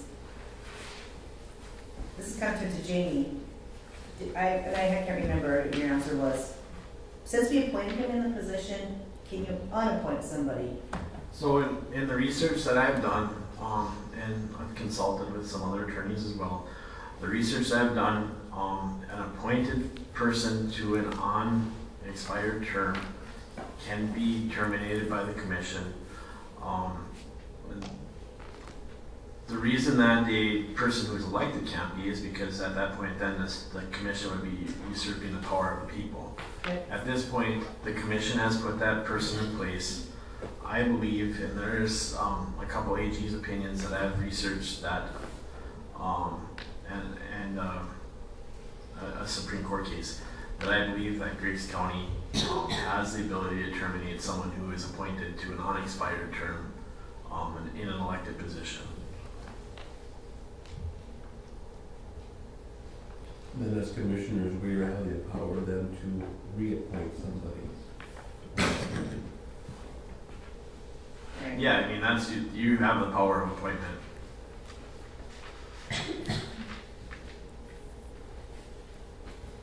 There's no way to run from this. There's Damned if you do, damned if you don't. the decision is, yeah. Right. I really don't. Here's a question that was asked This was a phone call that came to me last night, late last night. And I told him I did not have the answer to this at all, I still don't. With Wiener running as sheriff, and what does it take for us to be able to appoint him, or can we appoint him? Without the training, I don't. I think you can appoint someone as sheriff that's not trained, and they have to receive the training. I guess I haven't looked at that, but I don't see why not. But I will have to do some research. But I think he just has to receive the training within a year, but I will look into that further. There might be other trained people available. I mean, Right. It was just a question that was asked, and I did not, and I haven't. You know, to the point over here, we're damned if we do, we're damned if we don't. I heard it another way. They love you today and hate you tomorrow, and I'm living in the future. I had people come to me and many phone calls on both sides, good and bad, you know, the whole hate the guy, the whole save the guy, you know, and the things that were brought to me about saving, you know, the save side, and it made sense. The guys didn't do anything legally wrong because, you know, they were just policing. They weren't doing anything legally wrong. They were overzealous on the policing part and on that, but legally they didn't do anything wrong, so on what grounds can you fire them? Or whatever, you know, let them go or whatever, but, you know, then now we have information brought to us that, with that email, and yesterday I talked to somebody about it, and I made the comments like, you know, this email's kind of obsolete. Like, what's the meaning of the email? What's going to come from it? Because, you know, they heard the people, they know what they need to do, they just need to move forward and do what they need to do. They heard they were policing, they heard the people. Let them move forward and do their thing and let the election take care of it. That was my standpoint. And one person said, well, what if they lied in the email? And I was like, no, but. Well, not only lie. The redaction was a lie. It was supposed to be. They altered the email. Then they physically altered the email and presented it to the officer of the court. Yeah. I'm sure, G, is there some kind of legal penalty for that aspect? Well, I didn't catch that until today, so I don't know. That can be. That's some research. That's some research. As well. Yeah, I didn't catch that portion of the email had been edited until someone else got it. I will say they've been doing a great job when it comes to criminal cases that have been coming through. The numbers are higher than what they have been, right, Kelly? I think the ones a lot of people are concerned about a lot of time are the felonies, and we've had, you know, there's been a large uptick in felonies. I think we've got 10 so far this year, we had 2 last year. We almost have more cases now than we did the entire year last year, and that could be attributed to lack of patrolling or lack of crime. It could go both ways. Each year there's many factors that can sway one way or another. And you know, as far as traffic citations, I was asked about that too, and as of right now, 65% of our traffic citations this year have been conducted by Highway Patrol. The number of 85, and I think it was 56 HP 29 Gridstone. Were we lawless before this year? Things are going along pretty well. I mean, if you're in the business of law enforcement, of course, you want to accelerate the business. You can always find somebody breaking the law. There's a law, but some of the laws that are broken, like light out your tail lights or things like that, probably are a nuisance anyway. I mean, we had. I never got any complaints about lack of law enforcement other than some of the drug issues. And I've certainly gotten a lot of complaints about this. Again, it's each individual gets to make that decision, and as a group, total, the decision decision then becomes how we conduct ourselves.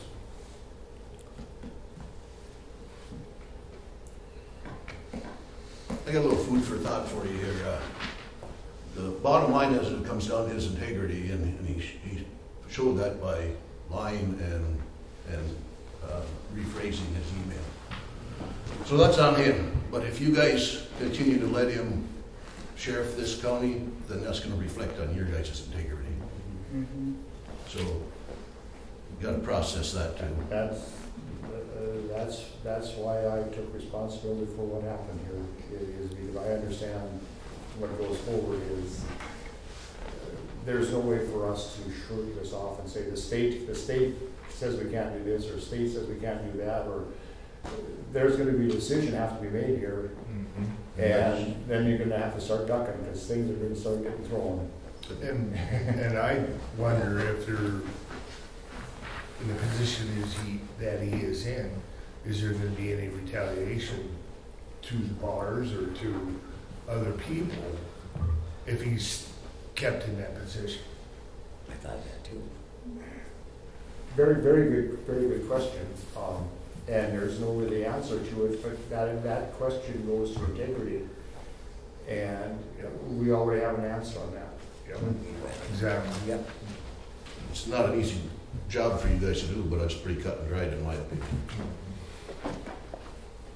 Damn, they can do it. Yep. When will I be in your position? Although I would, because I can tire. So that's why they make the big bucks, so they make those decisions. So with that, I guess we need to explore individually what can happen. We can reach out to people as far as who might be able to fill in part-time. If we go that route, we can go the other route and not do anything or something in between. Just remember when you're reaching out to people as far as a remedy to this, you can't guarantee or even give the possibility that they could be hired or they could be brought on board. It's just all you can do is are they available. And any options are open, I would think. I think from a financial standpoint of this, I think we have to throw away what it's throw aside. Well, although I'm heavily budget minded, I think that the financial cost of getting, if we decide to have a different sheriff in place, I think the financial cost of that is far outweighed by the societal cost, both in money and reputation of the opposite. So look at the businesses that lost money because of this, directly related to taxpayers. Would the taxpayers rather pay more to have somebody in place part-time, or would they rather keep what's going on? That's a question that each individual again has to answer. I think it's going to cost the citizens no matter how we look at it. Yeah. So what this is going to come down to is, I would imagine, a vote on whether to remove the sheriff. And if that vote passes, so be it. If that vote fails, then it's going to have to keep walking down the escalator to try to find a solution that is agreeable to us, but it's not us, of course. Each one of us represent a couple hundred people, and we have to make sure that, to the point brought up, that our decision reflects the wishes of the people we represent, or if it doesn't represent their wishes, we should go. At the next election, we should be thrown out. If we're not obeying what the people tell us to do, gone, indefensible.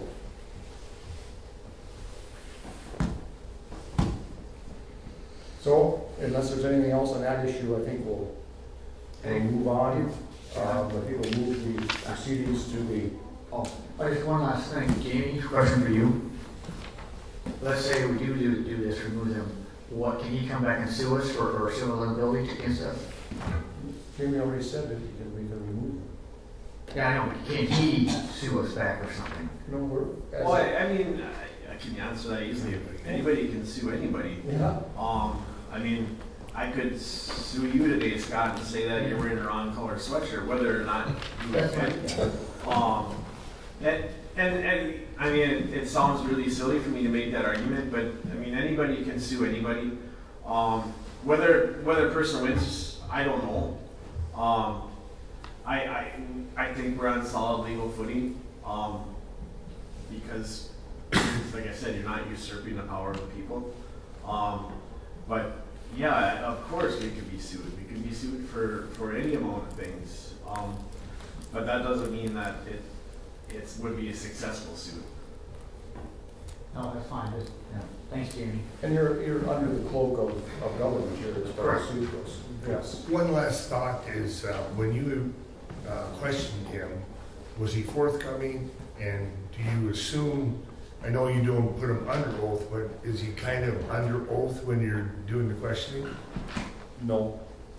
Okay. So, no, but he obviously was, the statements he made that were untrue were made in a public setting. So, are you under oath? Well, actually, you kind of are, because you're accountable to the people that elected you, so. Yeah. But when he presents a transcript to you that isn't lawful, I would think that would be the state's attorney's findings, or for him to find out if that is not being truthful to an elected body. He was an appointed man, and he's bringing that to elected body. I mean, is that right there grounds for removal? Well, I'm not a lawyer, of course, and that is the question. So he presented now not only a redacted document, but an altered document to an official of the court, who then passed on that information to an elected body. Is there, what is entailed in that? Is that criminal, is it civil, or is it, no, you can do that because I want to do it? And I think it's somewhere in between there. I mean, the fact that the redaction was arguable, and that got settled. It was arguable whether he could redact it or not. The state's attorney said, no, he can't redact it. We got it. The changing of the text, the actual words in there, I don't know how in the world I don't know how you get around that one. And spell check didn't catch it? I don't know. So what I can say about that is I didn't see that. My goal was to look at the redacted portion of it. That's what I was asked to do, and I frankly didn't catch it until someone else got it. I didn't really pay that much attention to the rest of the email. I'm gonna have to do some research as far as the implications of that. And I guess we'll have to go from there on that. Well, what's your guys' trust level now, the board or the commissioners here with him? They need this courtroom. Let's just take 5 minutes. Let's move over to the other room here and continue it. They got to set this up for the real lawyers and judges. Take that one, Jamie. I didn't say It's actually. So I guess we don't have to go technically back into session because we were in or out. We just got up and walked away.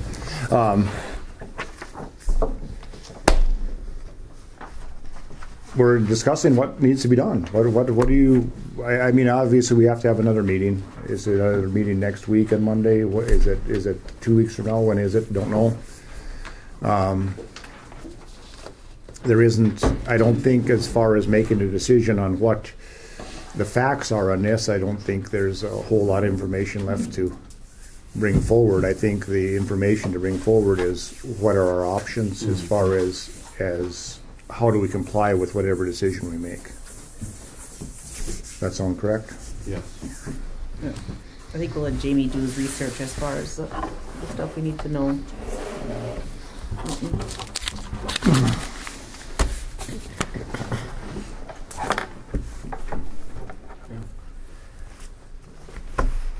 From the public, anything else? Any parting thoughts? if nothing is done until election, and if for whatever he gets reelected, then what are you gonna do? With all the problems we've had now. I can answer it from the end of the question. If he gets reelected, you guys did it. It wasn't us. From what Right. from now until then, that is what we're trying to explore what to do here. Okay. But ultimately, no matter what we do between now and the election, he is on the ballot unless he removes himself. How many? He cannot remove himself. No. He can't pull his name off the ballot. He can cease to. He can let it be known publicly that he's not a candidate. But no, correctly, he can't technically take his name off the ballot. How many people go on the ballot? Say winner's gonna run and gets to go on the ballot. Is there more than one that gets to go on the ballot, or? He would have to, anybody that runs as a write-in would have to get at least 14 votes to be in, to get their name on the ballot. The top 2 go on for November. The willing top 2 go on. Right. Yeah. Yep. So the top 2 highest voter getters, I will then call them, you got the number or whatever. Do you approve? Not, and then the top 2 would go on. So he's on the ballot no matter what. If there's 15 write-in voters, she would contact the one with the most votes. If that person decided that he'd go on the ballot to be done, if not, it would go to the next most votes, until someone finally accepted it. But if 2 of the write-ins get more than even Mike, then the 2 highest voter getters would go on, and then Mike would be off. Yeah. Okay. That's why the primary's there. Correct. And none of the above qualifies as a vote against the person on the ballot, correct? Say that again. None of the above. If you write none and put in the circle. You have to fill in the circle for the write-in to count. But if you say none of the above, don't vote. No, but none. You can cast a vote, right? And it's a vote not going to the person on the ballot, right? Yeah. Yep. Mm-hmm. So whatever we do is a short-term fix. It's up to you guys to go from there. Anything else?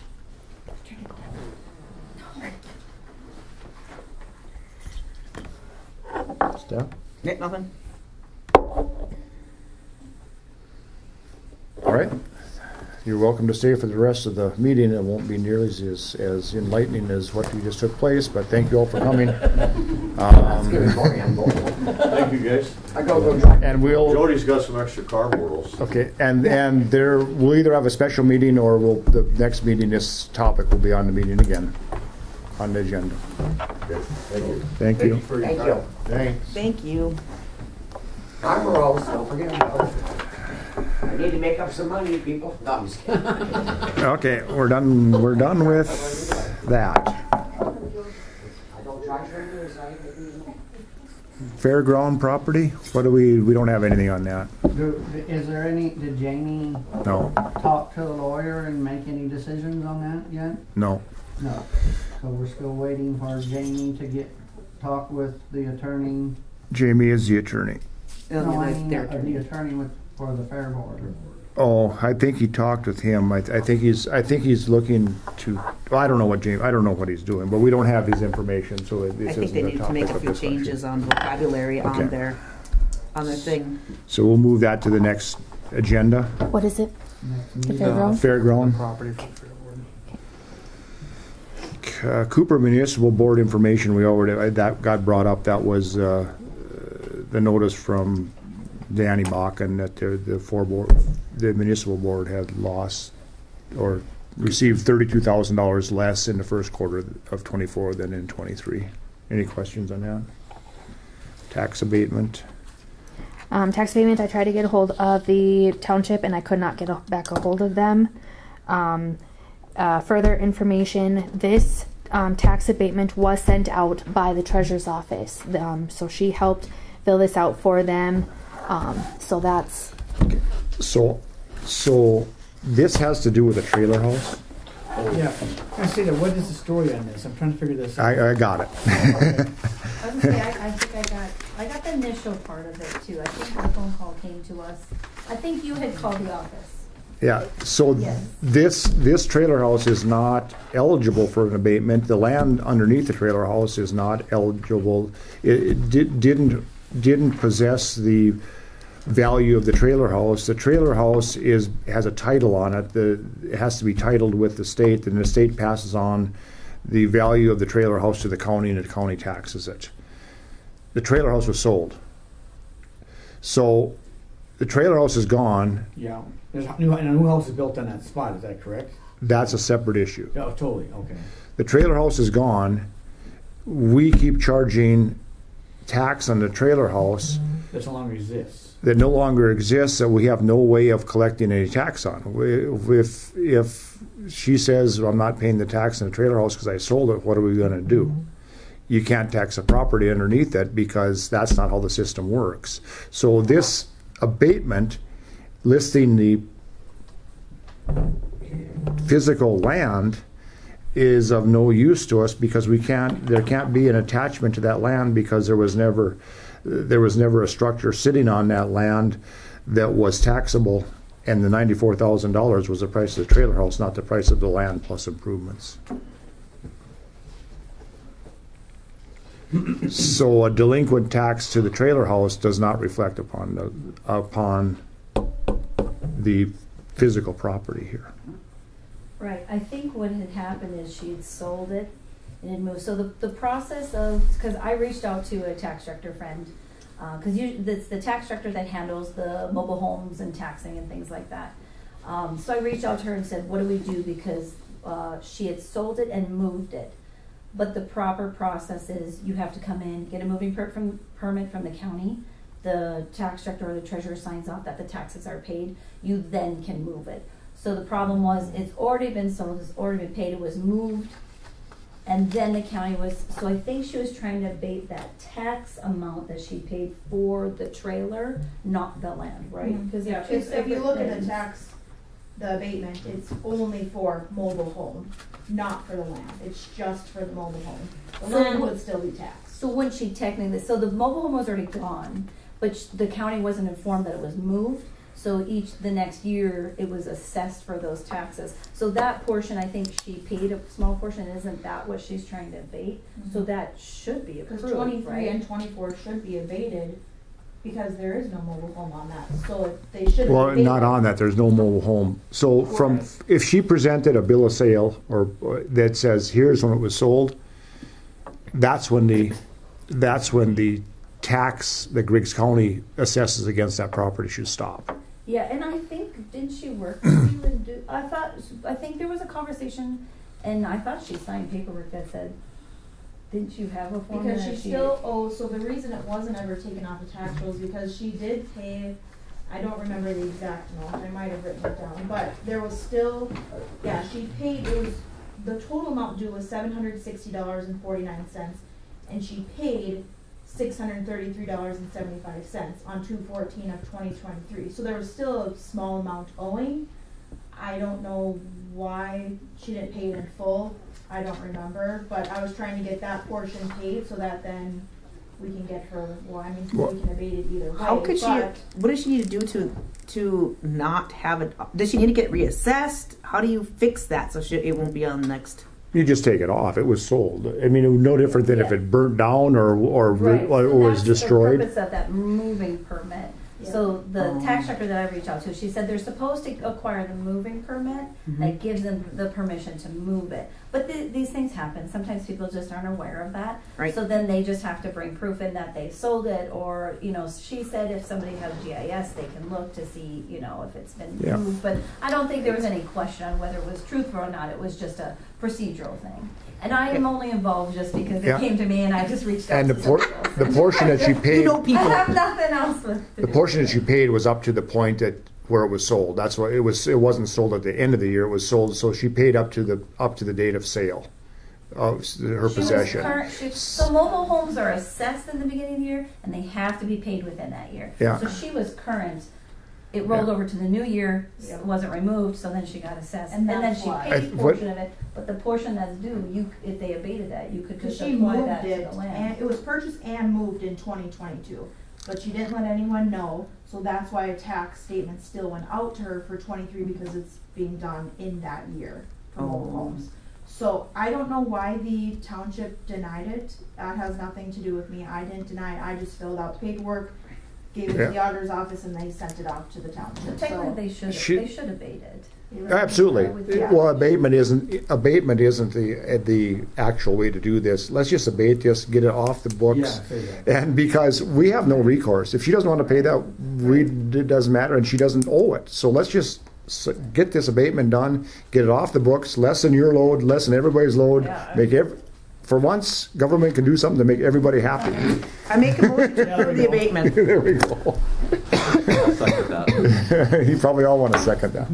Okay, so I'll put abated by commission on the 6th. Yeah. Motion by Edlund, second by Zorn to abate the Marcy Gilbertson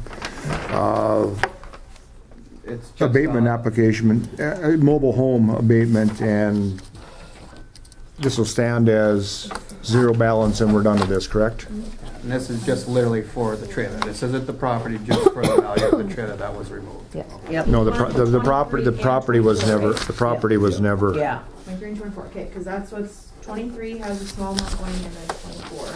Yeah, the property was never, ever valued for the value of the trailer. It can't be. They're two separate things. They're two, yeah. Mobile home stands on its own, and just because million years ago was a tax director, and that was something that we did. They get it's different than, it's not a year behind like we are. It's assessed in that year, and you have to pay it within that year. And and being that it's technically a separate structure, correct? Yes. The only ones they can apply to affix the trailer home to the property, that's something it's a that basement. we do in our office. Yeah. They have to affix it, and then the county has recourse if they don't, obviously it's attached, it's affixed, it's billed differently, and so that's where it becomes a problem with trailer homes, is if they don't pay their taxes, well, they can just move the trailer and leave. And the county's stuck with the unpaid. Well, and it's happened before. And that's why we don't tax buildings. The building is not taxed. The value of the land is taxed because of the building sitting on it. So your house is not taxed. It's the value of the land. But mobile homes are different, though. That's what I mean. That's why it is that way. Mobile homes are actually a licensed piece of equipment, and they're taxed via the purchase price and then a depreciation schedule going forward. There's a depreciation scale, so that is something that I would, You can move the building, but you can't move the land type of deal. Yeah, and if just something to think about too, if you're talking about tax director, that is something that I don't know if it's been done, and those that own the mobile homes do preserve. That is something that you do every year. You have a scale, I think it's from the state, and you depreciate those mobile homes each year, so those, they don't increase in value. So that's something to... Yeah, they decrease actually. So we have a motion on the table to abate the taxes for Marcy Gilbertson on a trailer house for 2023 and 2024. 2023 and 2024. All in favor signify by saying aye. Aye. Opposed, same sign. Abated. Sales ratio study. Oh, I was just wanting to know the update on it. Have you heard anything on No. the sales ratio study? Where are we? We sent an email off to Shelley. I think Jamie's in the process of doing that. But he's been overwhelmed with some other stuff. So. We'll put it on the. He's got a kind of a full plate rate. Put it on the agenda for. Thank you. Put it on the agenda for next meeting. To put that on the agenda. That That's was okay. my deal. It was just an update. Yeah, I don't have a thing. Okay. Yeah. Sales ratio study. Okay. So that we'll have it on there. County audit. So the state didn't approve our audit again, and so you have the information in front of you as to why they didn't. Harold did reach out to them, and then you do have that email there as well of the correspondence between Dan Cox and Harold Rotunda. We do have a bill from the state auditor's office for $750. That was not included in the invoices that you guys approved earlier.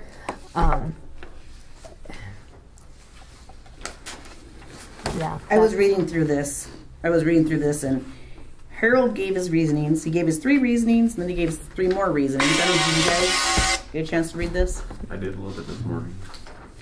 So Harold gave his reasonings, and then the state auditors gave their reasonings, to counter Harold's reasonings, and then gave their general accounting standards with GASB statement number 61 amends, and more or less what they're saying is that there's 3 parts to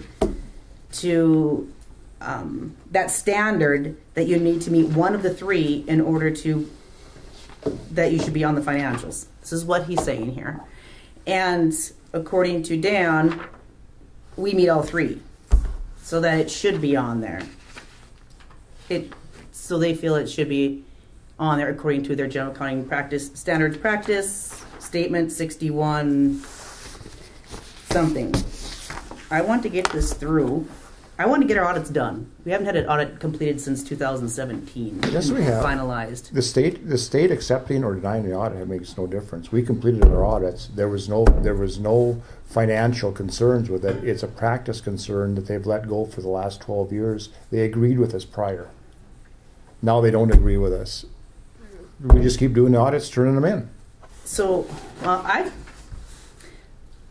I feel we should just put it on there so we can get it going through. We can get it.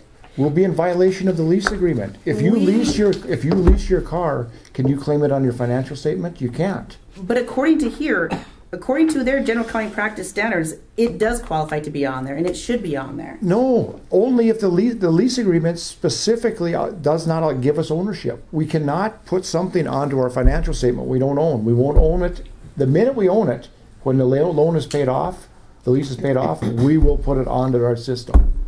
We do not own it, and we would be in violation of the lease agreement. The whole purpose of the lease agreement was to get around what the people said. You can't build the building and own it. So how do we try to fix this, or can't we? We don't do anything. We just have Harold do the audits, turn them in. And keep getting rejected. I want it to not be rejected, so I don't feel we'll be in violation of the lease, especially if the auditors are saying that we are not. They haven't even looked at the lease. That we are not in violation of it. So we are now leasing this building from the building authority. That's correct. Right. And until it's paid off, right? That's correct. And the county gives the building authority the money to make the payments. The county gives the building authority the lease payment. Yep. And the building authority takes the lease payment and makes the lease payment. So if you lease your truck, do you get to put it on your financial statement? No. Of course not. The building authority is responsible for maintaining that separation. If we go pay this, the building authority is obligated to bring legal action against the county for violating the lease agreement. Is there any way we can talk with the auditor and be like, okay, so here's our position and whatever else? We have. Well, you've done that in the past. What's the penalty for us? All it says is we have to send our audits to the state. Yeah. We sent our audits to the state. There's no financial problem. They haven't said, well, you're missing X dollars here, X dollars here. They've got into a squabble on. No, but I just didn't know if there was a way we could meet with her, or if they met in the past to clarify what's going on. That's what I'm curious about. We've clarified it. We're right, they're wrong. What part? It's hard to argue with an auditor, though. I'm just saying that's their thing. But he's not. First of all, they're using general accounting practices for business, not government. This says government accounting standard statements that they're using on here. I don't know. Did you guys read this? And feel free to call you guys didn't read this at all? No, I didn't chance. I was unaware of it, which I apologize. That's on my end. But that's why I'm kind of curious on, like, okay, I mean, I understand that you guys have been turning and they've been denied. It's like, okay, so what's the bottom? Have we met with them? Have we met with them and they still said, well, too bad, you still got to do this, or They don't say, they just keep denying it. In the email here, it states, we believe there are 3 options as they are. One is put it in there as a blended component, which I'm about it because they show enough to say it's a blended component. And there is another option. If the county still chooses to leave out all the components for the county's statements, then you will need to do the following. And then add an additional modified opinion to this to take it off. You can do that. I just think it's a lot of work for Harold to do that, but Harold will do whatever. He's willing to do whatever we ask him to do. I mean, he sees both sides. He says it used to be in there until it was represented until 2000 and I can't remember what year he told me. It was actually in their financials until 1 year when the board said don't put it in there anymore, the commissions. So then it wasn't put in there. And then when the state came to do the audit, that's when they noticed it. So then the state said, hey, we know there's a blended entity here that matches their blended entity components, statements. So they say put it back in there again. That's wrong. However, he is stating, I can't. It's wrong. I can't argue when they're giving us the information. I've been around since this took place. I know what happened. The state has never looked at the lease agreement between the county and the building authority, ever. They have ignored that. The whole purpose of that lease agreement was because the people said, county, you cannot own that building. We do not give you permission to take our tax dollars.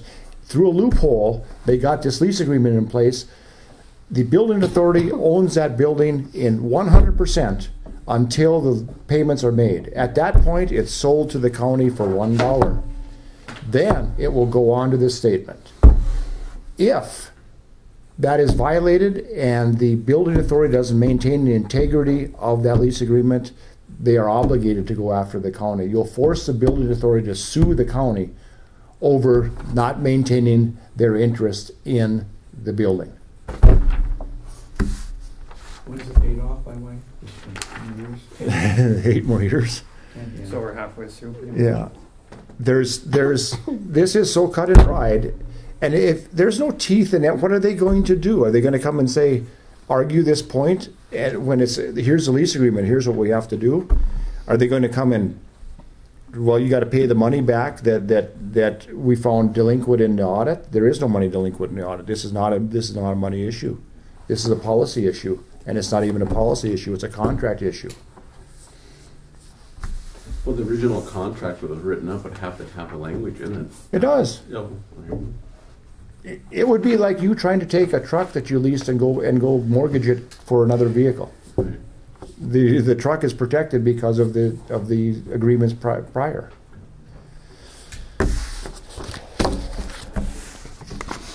Well, we need to take some sort of action. And number 3 here is that number 2, it leaves out, the report still leaves out the blended component unit. You need the following. So Harold is looking for some guidance as to which one to do so we can get something approved. We can put it as an adverse opinion. He would just need to follow the rules here for the adverse opinion. If you guys feel that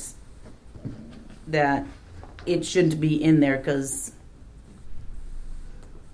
John says it's according against our lease. But John doesn't say it. The lease says it. I want to give Harold guidance to move forward on this instead of just sitting there not having an audit done. Yeah. So, do you want to go ahead and have him put it in as a adverse opinion as a blended entity and have Harold move forward with that so we can get it done? It's always been an adverse opinion. We've done that many times. We just disagree we always disagree, and that's what happens. It currently is not in there as an adverse opinion. What is it in there as then? How is it? It's not in there. Oh. It currently is not in there.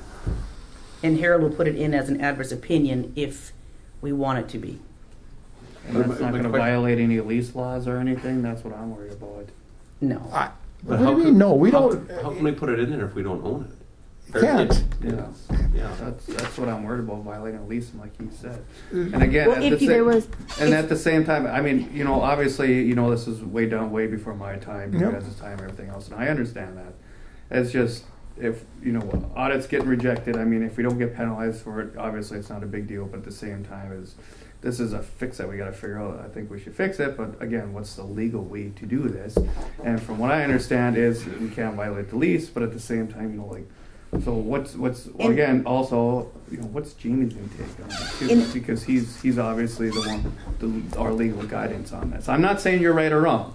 I'm just saying that, you know, we have to do this in a legal way, and if we don't, we can get sued. I don't want that either. The fact that this argument's been taking place since this building was built and nothing's happened is proof that the lease holds water here. But anyway, you can do whatever you want, but we can't just say, Harold, go ahead and do it. We have to have Harold bring us what he's going to do, what we want done, and then that has to then be contrasted against the what is in the lease agreement, and decide if what we do is actually legal to do. Again, you can't take your house and mortgage it for another house if you don't own the house. That's what this amounts to. And as far as penalties from the state goes, you've seen the teeth the state has when it comes to the tax department, haven't you? They're toothless. They just try to push you around. They don't do nothing. We're not accountable to them. We haven't broken any financial laws. We did not fail an audit. There's no money missing. Everything is perfect.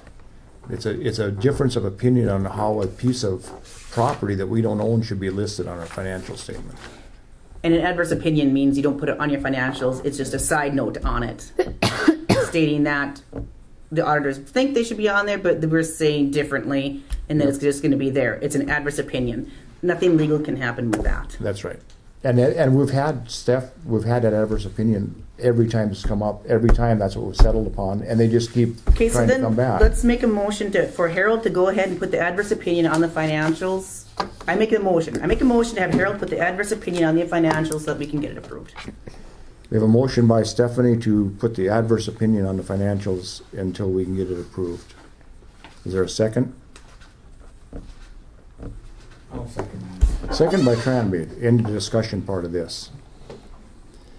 That's fine, but Harold doesn't get to turn that in until we get to see it. Correct. And it goes through a legal scrutiny on whether or not that is correct. Yeah.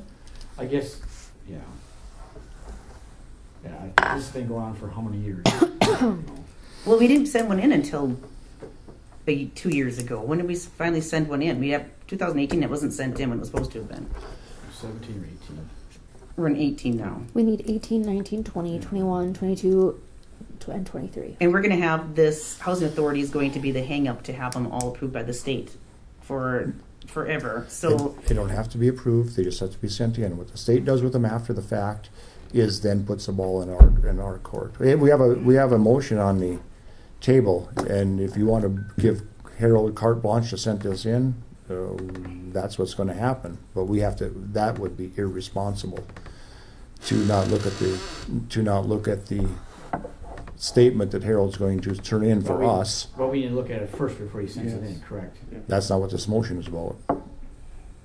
That's what I want. Okay. That's not what this motion is about. This motion is about having Harold turn in the statement to the state. It says nothing about us reviewing it or having it reviewed legally. Can we, We could let this die and No, then now we got to vote on it. All in favor signify by saying aye. Aye. Opposed, same sign. No. Aye. Failed. How about we start putting things on the agenda, out in the open, debating them in the open, rather than blurting out motions without anybody being prepared or anybody knowing the consequence of what's going to happen from now on. Now, if you want to put this into a motion, you can, as long as Harold prepares it, we review it, and legal reviews it, and then we'll vote on it again. I just want to state, from what I'm gathering of this, and I've bought and sold and leased a pile of equipment, and I've, what you cannot write taxes off on something you don't own that you make a lease payment on. So as of right now, I'm going to say that the building authority stands, and unless there's information that would show me otherwise, but I've sat down with the most I've ever been able to write off is the interest of the payments. That's right. The adverse opinion's fine. Steph's got a point with that. The adverse opinion, but let's look at the adverse opinion first and decide whether or not that's what we want to turn in. So the motion would be a motion for Harold to prepare an adverse opinion for to the council.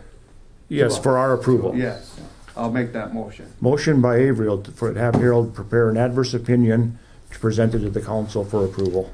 Is there a second? I'll second. Second by Tranby. All in favor signify by saying aye. Who made the motion? Averill. Okay, thank you. All in favor signify by saying aye. Aye. Opposed, same sign. Motion passed. Courthouse, old and new. Bricks are falling off that one. He's putting a fence up. That's right. It's up right now, I see it. I've been asked about the fence. Why is there a fence up? That's because bricks falling off. Bricks.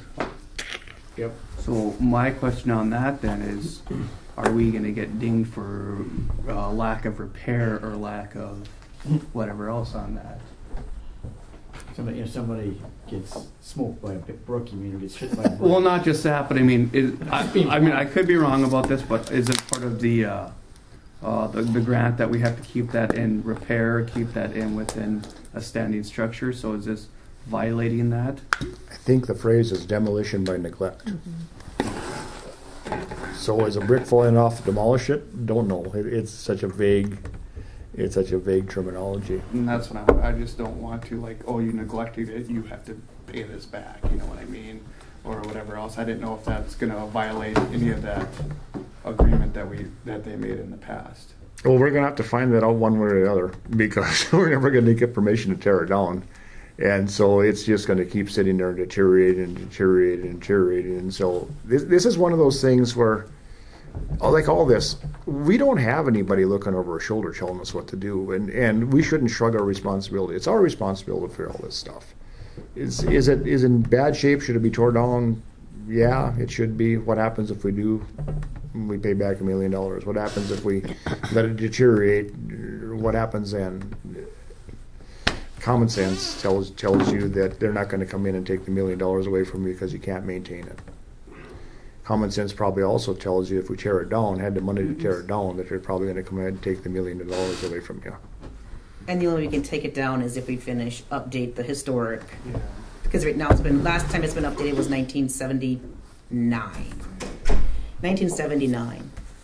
Yeah. And so you have to update that, and that costs money, which of course you have to get a hold of a historical architect to fill that out and update it. Once that's updated into them, we've got one part of the 3 done. Once that is updated, given to them, they'll review it, and they'll see the deterioration or whatever, and then they get to make the choice whether or not we can take it down or not, or tell them our options of what we would like to do. And then but they can't make any determination until they have the updated information as far as showing how it is deteriorating. So.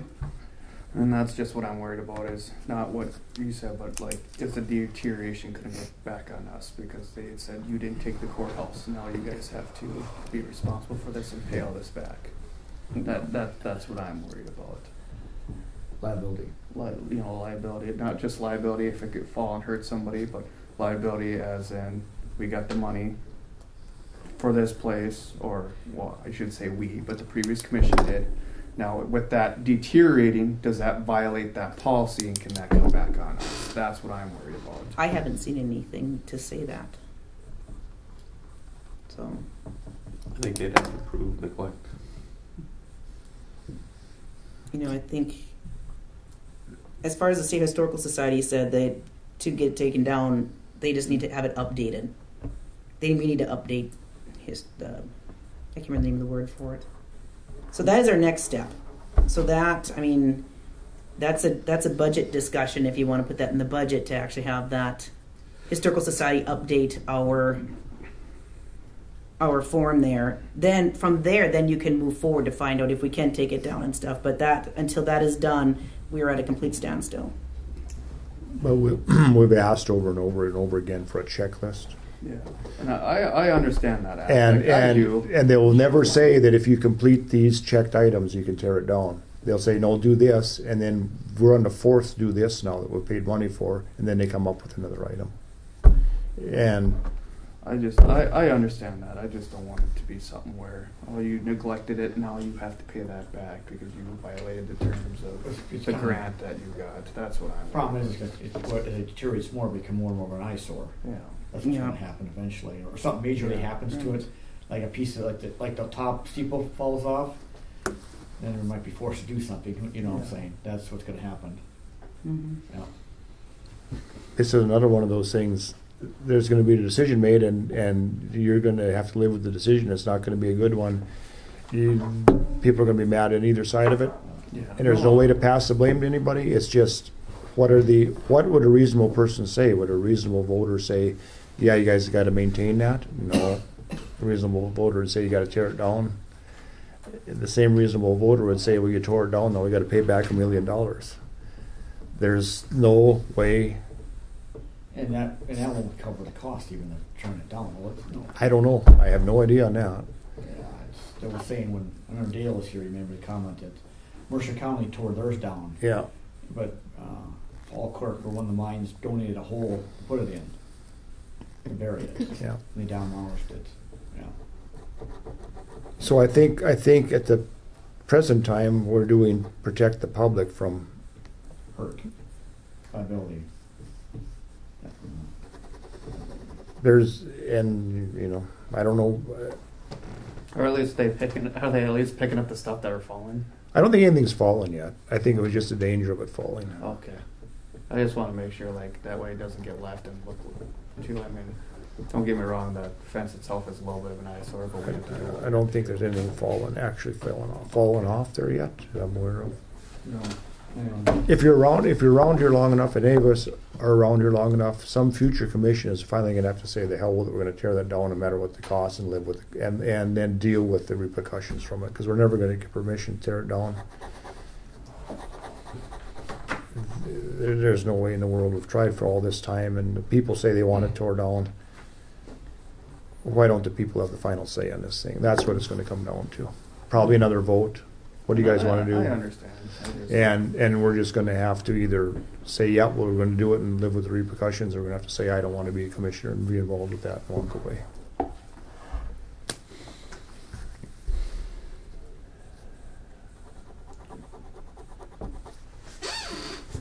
But didn't you say there was some grants available for a school being torn down? Isn't that you telling us? Mm-mm. I think that was Jamie maybe. Yeah. To tear it, being that was It'll be historical building, they got grants to tear it down. Yeah. It'll be a sad day when the courthouse does have to go down, but yeah, I agree. Because it's been there for so long, it's 1880 something. Yeah. 88 or something like that. I think yeah. Before? I think. I don't know. Somewhere in the 80s. I'm sure it was probably before we became a state. It was probably when yeah. Griggs County was formed, or Cooperstown. It was to Dakota Territory. Yeah. Became yeah, the story, R.C. Cooper funded the courthouse, the building of it. Okay. And the Masonic Temple, and also the Cooper House. Okay. He was an instrumental in all three. That's the backstory of that. Okay. Yeah. So. And the land. And the land, correct, yes, the land, yeah. He was, history lesson. You'll get to the center of his future business. I have the Fair Board and then the Sheriff's Office. Is there anything else? Sales ratio. Sales ratio. That's it. And then hopefully the Herald will have Yep. Yeah. Oh yeah, put tax, audit, put audit on there. Okay, time for me again? You're an independent thinker, go ahead. Motion adjourned. Motion by Tranby to adjourn, second by I'll second it. Averill. All in favor, signify by saying aye. Aye. Opposed, same sign, meeting adjourned. 12:24, next meeting. this chamber May 20th at 9:30 a.m. Thank you all.